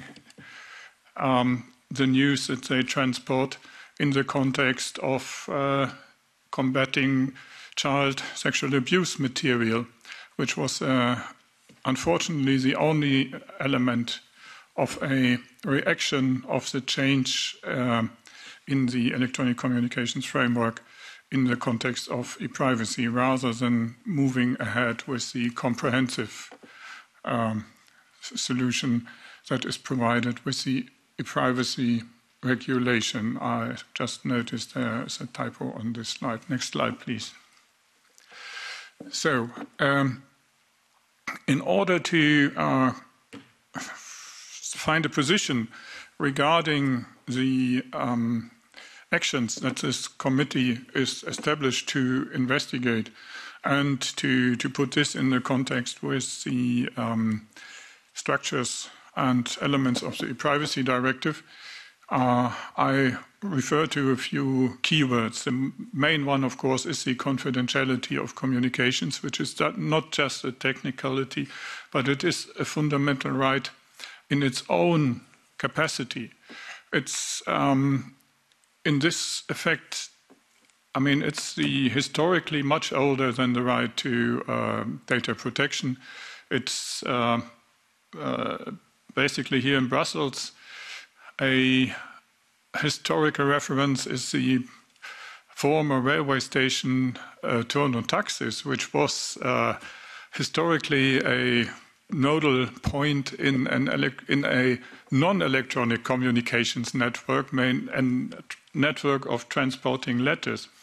And I heard, and I haven't investigated and researched this, but the fact that this service was operating under the instruction not to open every letter and read it, but to distribute it without taking knowledge of the content of the messages transferred, was basically the reason for its great economical success, which is still reflected in historical sites like the former railway station. What I want to say here is that the fundamental right to secrecy of communications, correspondence, is not only a civil right which enables all the other things like free speech and association and all the other things, but it is also a very, very important economic factor, that with the absence of confidential communications, many businesses cannot operate. So it will also affect the economy. But anyway, this fundamental right is already important for hundreds of years in Europe. We have the elements of interference or tapping. And just to recall here that interference is not only the illegal listening or recording or whatever, monitoring, taking knowledge of the content, but interference may also lead to modifying the content of messages. The previous panel speakers, in particular the colleague from Panopticon, already mentioned that interference with devices or with communications can also lead to creating false evidence and incriminating persons for things they never did. And so the integrity of devices is of a strong importance. And I think this is also a field where we see high risks. In Germany, at least, there is a strong debate about the management of vulnerabilities, which are weak points in the software of or hardware of communications devices, which may be used to create things like Pegasus or other spyware tools, which are based on security holes, which are often not there intentionally, but by mistake. And I already mentioned the fundamental rights, and an important context in the context of national security is the rule of law, which is fundamental for the European Union and for democracy as such. And the idea that a government or a national security service just decides what is national security and is not subject to any scrutiny is, of course, incompatible with the concepts of democracy. Next slide, please. So what I would ask you to do is, of course, to insist on an adoption of a meaningful ePrivacy regulation, not to give in to extreme lobby-driven demands by national governments to allow for all kind of funny reasons to process communication data. Please stop to accept further exceptions from fundamental rights on doubtful grounds. Nobody is opposing the fight against child sexual abuse material, but we have just learned in a different context in the video analysis that the basis for the claims that a measure might help this fight is just based on advertising of the provider. So that's not the basis for legal thing. And insist on the technical integrity of networks and devices, of course, to see what in the information security framework can be done to avoid stockpiling of vulnerabilities.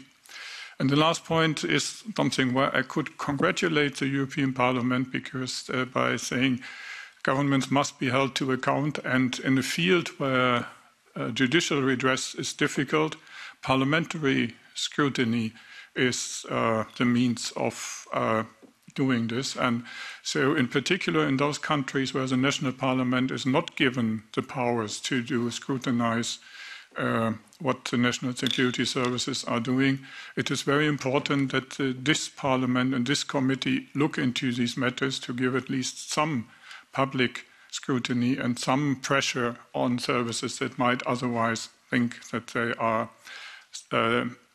entitled to impunity on the services. And next slide, please. Thank you for your attention and for the invitation again. Thank you very much for the presentation. Thank you also for the encouragement of our work, and thank you very much for your hopeful outlook that we can still beat the previous adoption of the privacy regulation by even a year if we do our best. So thank you for the optimism. We move to the questions and the Q&A session of this hearing, and I pass the floor first to our rapporteur, Sophie in 't Veld. Yes, thank you, Chair. And I would like to thank the speakers and also apologize to the previous speakers because I was really unable to attend the first part of the meeting as I had to chair a meeting somewhere else. First question on the Article 15 of the ePrivacy Directive, which is essentially a kind of exemption or exception to the rule, but if I remember correctly, the ECJ has ruled that that doesn't mean that when governments are using this exception, the Charter of Fundamental Rights still applies, because they would say it doesn't apply because national security is strictly national competence, and therefore the Charter of Fundamental Rights doesn't apply. But if I understood correctly, the ECJ has ruled that that is not correct, because when they are, for example, in the case of data retention, which is still a difficult topic, but also other programs that may use Article 15, the judge said because they base themselves on Article 15, they are actually using the ePrivacy Directive, which is EU law, and therefore the Charter of Fundamental Rights applies. And that would mean that not only data protection and the right to privacy apply, but also things like right to a fair trial, for example. I would like to hear your views on that. Secondly, can you say something about, unlike conventional wiretapping, the use of spyware doesn't only concern communications, and it doesn't only concern real-time communications, but it's actually giving access retroactively to metadata, to messages, to documents, to images, to whatever, basically, retroactively, which also means that, for example, judicial authorization loses its meaning. Because judicial authorization for wiretapping is usually for a particular date, from date to day, for the next 2 months or so. But this is retroactive. So I would like to hear your views on that. Then I heard, I don't know if the other speakers are still here, I don't believe so, but I heard the last speaker, Mr. Vallejo, say something which I don't know if I understood correctly, but he basically said people who are part of the bycatch, in other words, they're not the direct target, but the indirect target, that they would have equal legal standing to the direct targets to go to court. That's a very interesting premise, because I'm not aware that there is any such case, but I've been asking myself the question, if you're, let's say, you're very close colleagues with, I don't know, Mr. Androulakis or Mr. Solé, for example, you've been exchanging emails, working on documents together, whatever, you share videos, then you're part of the bycatch. So even if you have not been targeted by the government of that particular country, you could still go to court. Would you agree with that assessment? I hope I was clear. I mean, this is all quite complex. I think it was clear, and if not, we have room for follow-up questions. And on the question of the indirect victims, I asked those questions, and if I understood Mr. Vallejo correctly, he said that technically, yes, there should be a standing for indirect victims as well, but he was not aware of any case where this had happened already. So, but maybe let's take the original speaking order. We first pass the floor to Mr. Kouvakas, and then Mr. Klabunde, you can add to that. Mr. Kouvakas. Thank you, and thank you very much for both questions. They're quite interesting indeed, and it's worth clarifying a few points on those. First, with regard to the exceptions contained in Article 15 of the ePrivacy Directive and whether the Charter applies, it's worth noting that, first of all, for the European Charter of Fundamental Rights to be applied, it has to be in the context of EU institutions carrying out activities, which would of course be under EU law, but member states as well when it has to do with EU law. So the whole debate has been around whether the ePrivacy Directive can somehow be applied, because if it is applied, then we have the applicability of EU law, and accordingly the Charter comes into place. And if the Charter comes into place, what comes with it is all the the fundamental rights you mentioned, as well as the guarantees of necessity, proportionality, respect for the essence of rights, and so forth. So basically, the relatively recent jurisprudence of the Court of Justice of the EU has highlighted that when a state actor is imposing an obligation, when a state, for example, adopts laws that impose an obligation on my phone company, a communication service provider, to interfere with data, retain them, provide access, store them, transfer them to another party, it is doing so in a contravention of the ePrivacy Directive, because the ePrivacy Directive seeks to protect the confidentiality of communications, and this form of processing, the transfer, the storing, whatever the provider does, can only be in certain cases prescribed for by the directive. However, when the state requires the communications service provider to do this, which is something else, which is outside of the directive, it still falls under the applicability of the directive, because the process that the provider will develop, the process that the communication service provider will do in order to provide access to the data would be governed by their obligations under the directive. So somehow it's like saying that, yes, Article 15 of the directive provides for exceptions, but they still render what the order wants within the framework of EU law, which brings the Charter into play in the applicability of the principles I mentioned.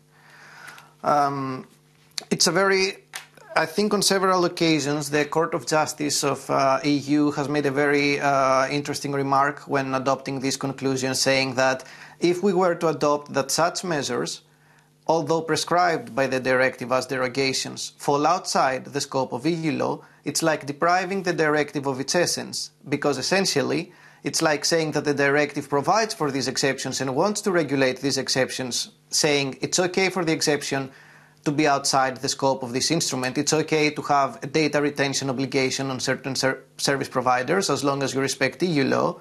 So if a state is arguing that this should fall outside, it's like depriving the directive of any meaning, because essentially there is no point for the exceptions to be applied. Now, when it comes to the second question around the intrusiveness of spyware, and this is a really interesting remark, because spyware and generally tools that have been deployed in the context of government hacking that we have been looking into for years are all highlighting pretty much the same conclusion of how intrusive these methods are, especially nowadays when our address books, our diaries, our personal notes, our credit cards have all been replaced by mobile devices. Pretty much everything is kept on the phone nowadays. It's really enormous. It's really enormous access that is being provided to the parties that deploy spyware and government hacking techniques.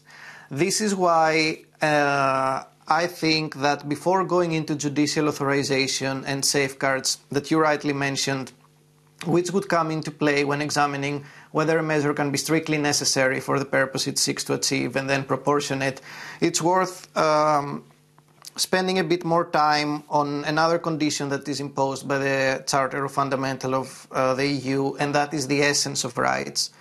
Respect for the essence of rights essentially would mean that we can impose restrictions on certain rights that are not absolute, like privacy or the protection of personal data, as long as those do not interfere, do not harm the very core, the very essence of these rights. Accordingly, a similar consideration has been made by the European Court of Human Rights when it refers to the essence of rights, when it refers to dignity or human dignity being the essence of all rights prescribed in the European Convention on Human Rights. So, to echo the remarks that were also made by the European Data Protection Supervisor in his remarks dated February 2022, it's very unlikely to see how, it's very almost impossible to see how spyware like the ones we have seen deployed by NSO Pegasus could comply with the principle to respect the essence of these rights, considering their vast intrusiveness, their ability to destroy, alter data, introduce new data, and essentially gain an immediate look into a person's very intimate aspects of their life. Because, as we said, although it might be targeted to a single person, let's say I just want to get access to the mobile phone of target named X, this access would still immediately open a door to all aspects of their private life. It's not that I just want to read one email of target X. Immediately, I'm getting all their data. Immediately, it's like I'm following around, or I have been following the around, as you rightly mentioned, with the retroactivity point, for the past, right now, and probably for the future. Thank you. Thank you very much, Mr. Klabund. Thank you very much. On the, as I already said earlier, I can repeat this, that the legal interpretation of my colleague from Privacy International seems to be totally correct to me, so I would fully endorse it and not change a single word in particular on the interpretation of Article 15.1 of the directive. On the retroactive aspect of wiretapping, or for spyware as opposed to wiretapping, that of course depends on what you do retroactively. I mean, it was one of the, I think Caspar Bowden, the late Caspar Bowden, needs to be credited with the observation that the data retention instrument was like a time machine for the security services, because they can look half a year back in our communications where this happens. So this is not totally unique to spyware, and of course it depends on the technical features of the device and the spyware, whether they really can go, how far back they can go. I mean, information which isn't there in the device is lost, of course.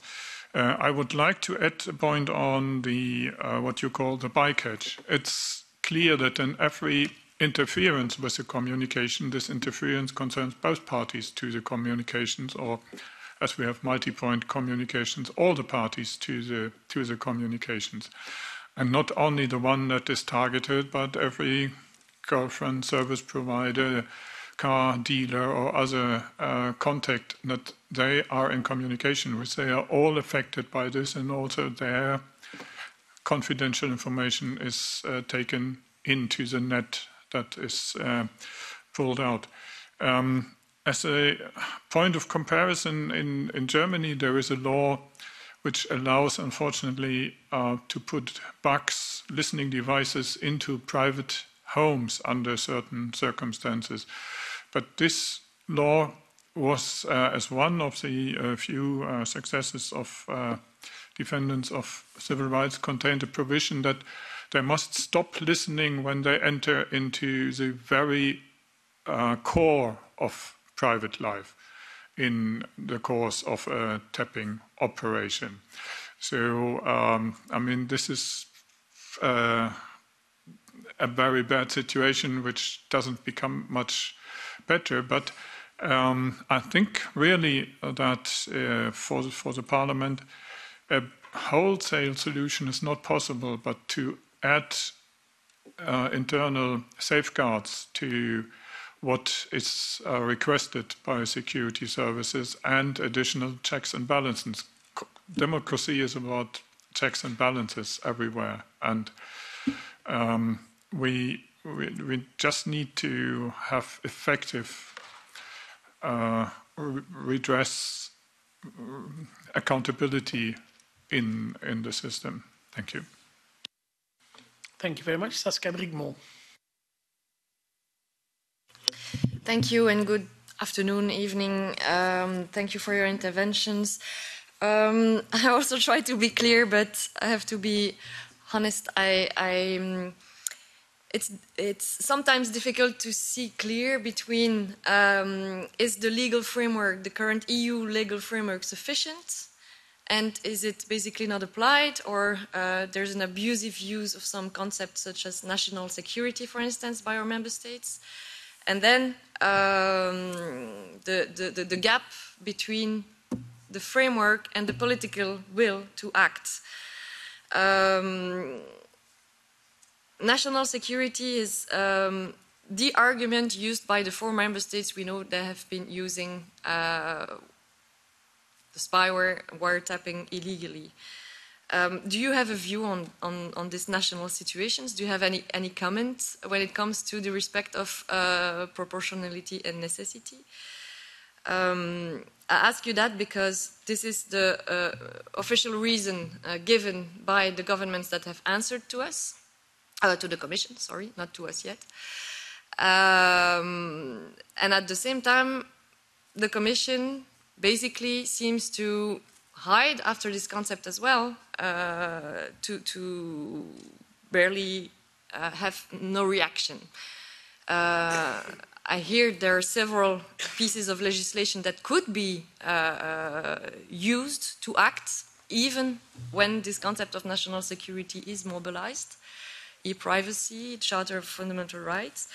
So basically, if a member state evokes the national security argument, the Commission doesn't act on the EU legal basis that we have, what is remaining for the victims? What can they do? Go to the court directly, and that's basically the only means that they have in their hands to have legal redress, knowing, and it has already been mentioned before, earlier in the exchanges, that we can doubt about the independence of some tribunals in our member states. Previous speakers mentioned so that the current framework is sufficient. Do you agree with that? This is a question to both of you. And do you have any insight on possible future misuses? Thank you. Thank you very much. Let's start with Mr. Klabunde this time. Thank you. Thank you, and thank you for the question, Mr. Bickman. Well, I think the current framework is, of course, insufficient in its current form, with the lack of the stronger protections of the ePrivacy regulation proposal, and with the exemption for the purpose of child sexual abuse detection is not justified. The current framework is insufficient in its dealing with the security of devices, the absence of the vulnerabilities, the obligation for providers to fix vulnerabilities, the obligation for state authorities to ensure that vulnerabilities are fixed with the providers and not used by the services itself. So I think these all are points which can still be addressed in current legislation. I find it difficult to predict what the European Court of Justice may make of the interpretation of the Charter and secondary law to prosecute or to in the prosecution of spyware cases in member states. My colleague from Privacy International has explained the difficulty of bringing the EU Charter into law when it's into a case when it's disputed whether the member state was in this specific activity in the course of European law. But I think clarification of the scope of European law might help here, in particular in the field of vulnerabilities of devices. I think there's still space in IT security and common market regulation to do more for security, and also considering the liability of device providers and software providers. There has been a long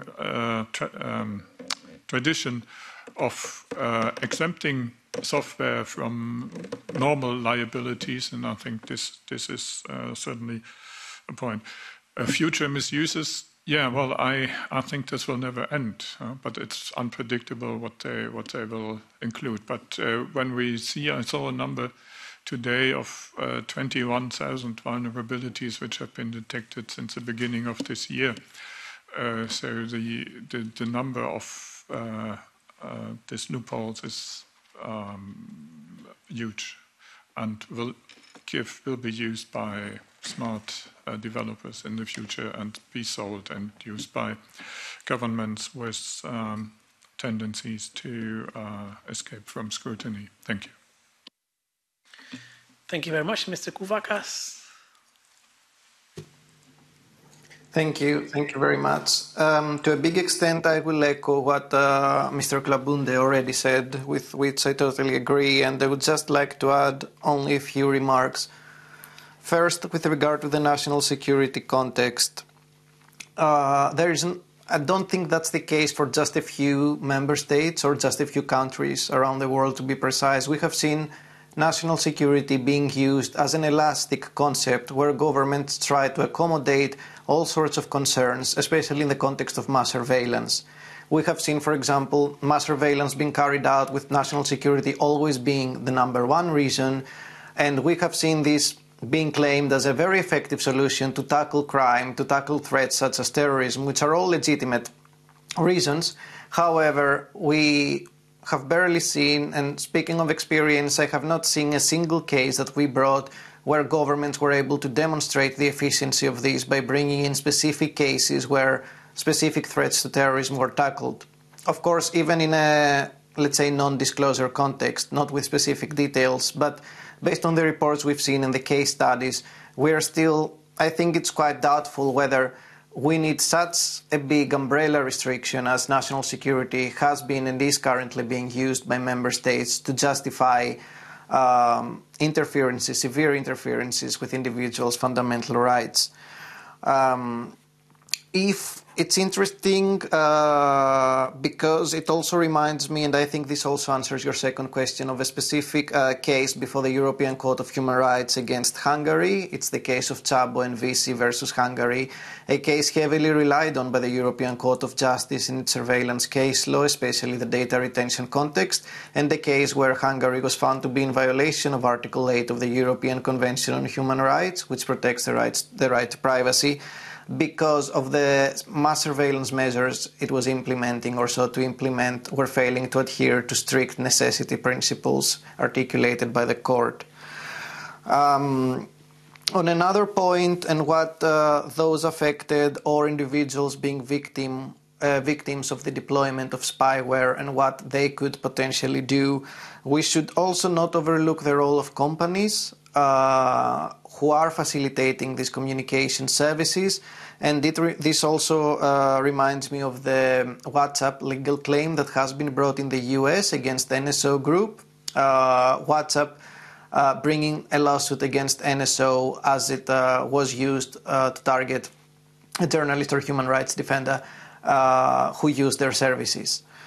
So perhaps this also signals to a sort of stronger obligation on companies to take security and integrity of their systems, as most of them already do and will guarantee they do, to be able to fight such abuses and perhaps take action. This will also be really necessary in the cases of vulnerable communities and victims that belong to certain groups or minorities where they might not be able to seek redress for the harm or damage they have suffered.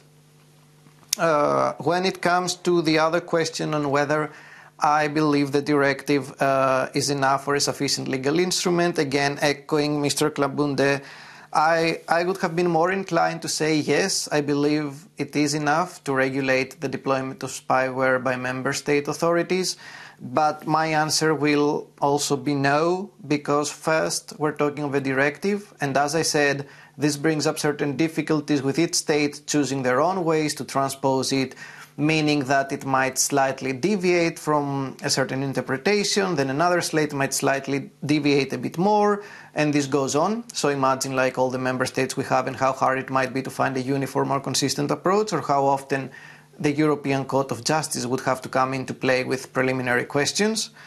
And the second reason I would say no is the data retention experience, as I mentioned in my opening remarks, where more than 20 member states in 2017 were found to be in non-compliance of the interpretation that even the CGEU gave around standards on data retention. So it is quite questionable how much they took these landmark judgments and the rules that the Luxembourg court set out into account. And also it shows us an example of perhaps having a judgment by the European Court of Justice being handed down and then states not necessarily implementing it, adapting their laws or fixing the problem. Another remark I would like to make, which brings me to the sort of, again, state obligations, but from a different dimension, is that of positive obligations, which basically means that state authorities are also obliged to guarantee the confidentiality of communications, as we saw one of the main aims of the directive on e-privacy being that, as well as effectively guarantee the right to privacy, the exercise of the right to privacy of individuals and the means to do so. And an interesting remark there would be, as most communications nowadays will happen in digital context, the measures that states need to undertake to ensure confidentiality, integrity of systems and security. And we see various instances of this sort of positive obligation being present in various EU law instruments, for example, the NIS directive, or even data protection instruments such as the GDPR, the LED law enforcement directive governing the processing of data by police and criminal authorities, where the providers of these systems or controllers, if we say it in a data protection context, are obliged to maintain integrity of systems, avoid data breaches, and make sure that they don't compromise the security of systems. Now, it's hard to see whether these obligations could still be abided if, let's say, a police authority is deploying spyware, which relies on vulnerabilities and essentially targets systems that can compromise the security not only of that specific device, but as we know, of the security of the internet as a whole and the whole network. Because knowing a certain vulnerability in mobile application X, it's not going to mean that I'm only going to target that very user of the application. I will essentially create an open door for third parties, cyber criminals to just gain access and possibly use the vulnerability and affect the millions or billions of users that specific application might have. So it's like the crossover sort of effect. And yes, I think these are my three remarks to your questions. Thank you. Thank you very much, Mr. Kouvakas. Now we've almost concluded the 6th hour of our hearings today. Thank you very much for all the presentations. On the topic of e-privacy and the use of Pegasus, it's maybe not as clear-cut as we would have hoped. I join a bit of the confusion of Saskia Brigmont in that regard, but at the same time, the lack of clarity is also an encouragement for our own legislative agenda, I guess, in order to provide that clarity in the future. Thank you very much, Mr. Klabunde. Thank you very much, Mr. Kouvakas. Thank you very much for the die-hard colleagues who have spent these 6 hours with us today, both from the members and the staff. So thank you very much.